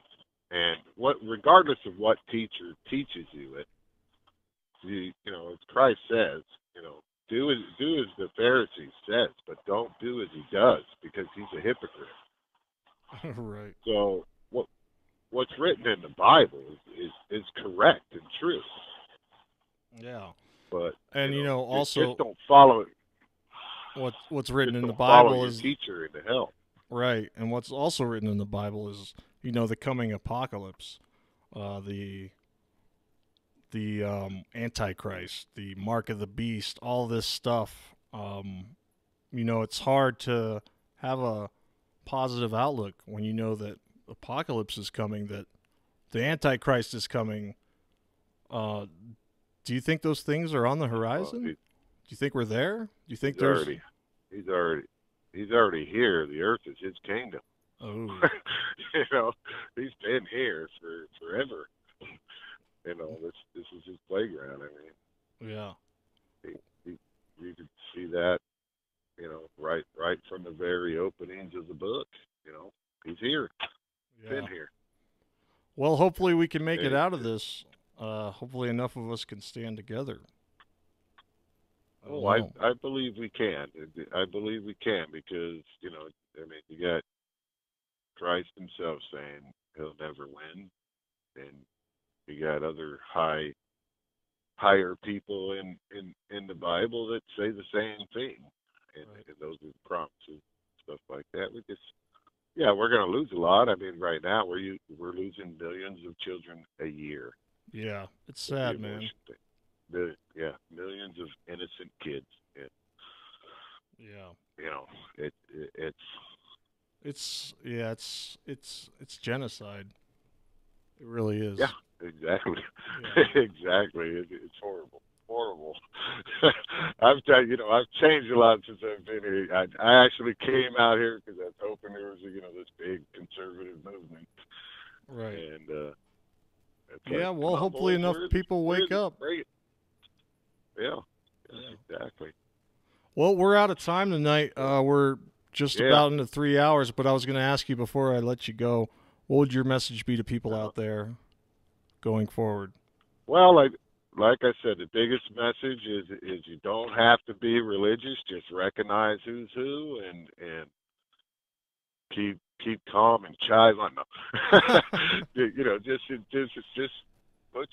put your faith in, even if you want to call it blind faith, put your faith in the man. That's what you need to do. And by the man you mean the Creator, God, the Father, the Son, the Holy Ghost. Put your faith in him. Right on, man. Because he's your salvation. And it's been a long road for me, and I've rejected it more than once.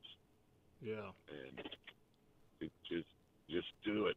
Do it. I mean, well, you don't have to be religious. Just do it. You sound high in spirits now, so it's good to hear you. So hopeful and positive. Well, hey, Stryker, man, thanks for calling in, brother. Thanks for checking in with us tonight. Right, yeah. It's good to hear from you guys, and glad to see you back on and doing the thing. And hopefully we'll hear you soon again. Oh, we will next week, right? We actually got a user from GLP that wrote a couple books. He has a prophecy of his own. I believe he's going to come on, so that's going to be interesting. Yeah. But all right, well, you stay safe out there. I just wish you would do it maybe Thursday when I'm away. I'll try. We'll see what we can do. Yeah. All right. All right, well, you stay safe out there in Los Angeles, brother. Yep. All right, take care. You too, man. All right, bye. Be safe. Bye-bye. That was Stryker from Los Angeles. All right, guys, we're out of time, but we have a song here that one of the members in the chat said, asked me if I could play it. Let's play it. Let's check it out before we go and give a little listen. Whenever I figure out I'm dreaming, I always start screaming and crying. I don't know why. Reality can be so confusing, but once you know what's right from wrong, things begin to become pretty amusing. Coincidence is my will, creating an incident. Baby, listen to my words, they are so intimate. It's like yin-yang duality, opposites attract. You hate me while I love you back. Do you understand that? You're something, I'm nothing, we loving, giving birth to everything right and wrong. This I can't explain, reality popping out of my brain. Let all you do be done with love or you'll go insane. Don't forget, focus on me and you see it's all a dream. What does that mean? Let me say it again, you are dreaming. You're what gives words meaning. Reality is yours, all you got to do is focus, know and say the right words, then hocus pocus. What's more important, the words or the message? What's the secret to life? I know there's a method. Good morning, I'll tell you my story because I'm right in line S with your destiny, double entendre, baby, it's just you and me. and 3 realities.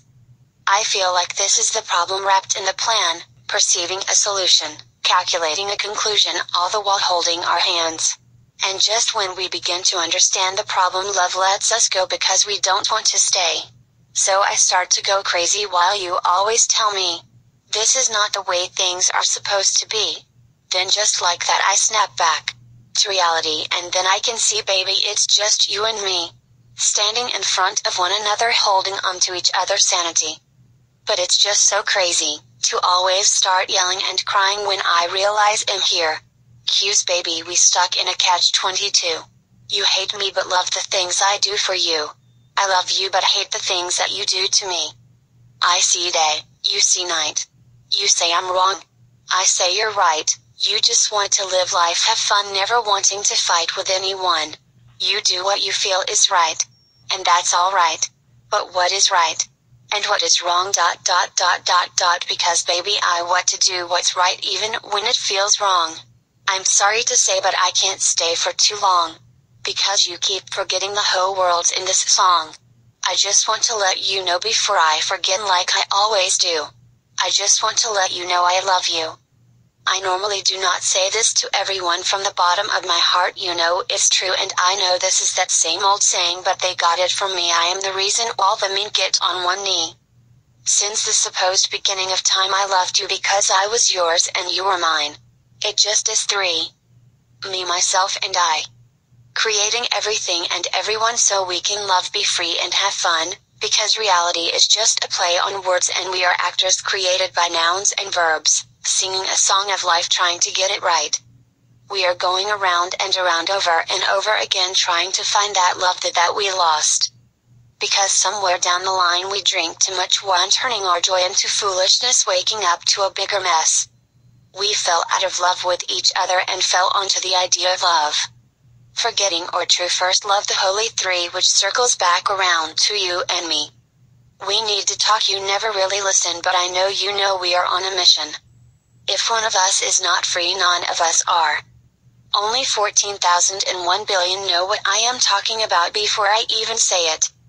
Because we have been saying it for what is to be perceived as centuries. The war has been won. Do what you know is right. Love. Forgive and be forgiven. Die to self and the Christ flame will be lit in our hearts. P.S. I will love you forever. Wake up, you're dreaming, I keep telling you, but you can't hear me whispering or screaming. Trapped behind the magic mirror, my true reflection resides in a different dimension. I'm stuck in this loop, whispering to myself, stop screaming, you're only dreaming. So now I sit here singing this song to you, hoping and praying my loving words get through. Remember me, my love. Please don't cry, this goodbye is not forever. I am, we are. What's right, what's wrong? These words I speak will transform into a different song. This world's one big double entendre with more than one meaning. I hope and pray you're seeing what I'm seeing.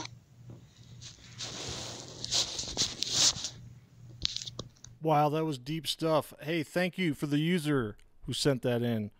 Hey, and I want to thank all of you guys for tuning in tonight. It's been a fascinating show. It's been awesome. I love talking to you guys, calling in. It's been great, man. It's been wild. Remember, you can always go to the hiddenpathpodcast.com to catch any of our shows. Follow us on Twitter. We'll let you know when another show's coming up. We plan to do one next week. Again, I'm Resonance Rich. For our producer, Renaissance Ted, this is The Hidden Path. Thanks again, guys. Have a good night.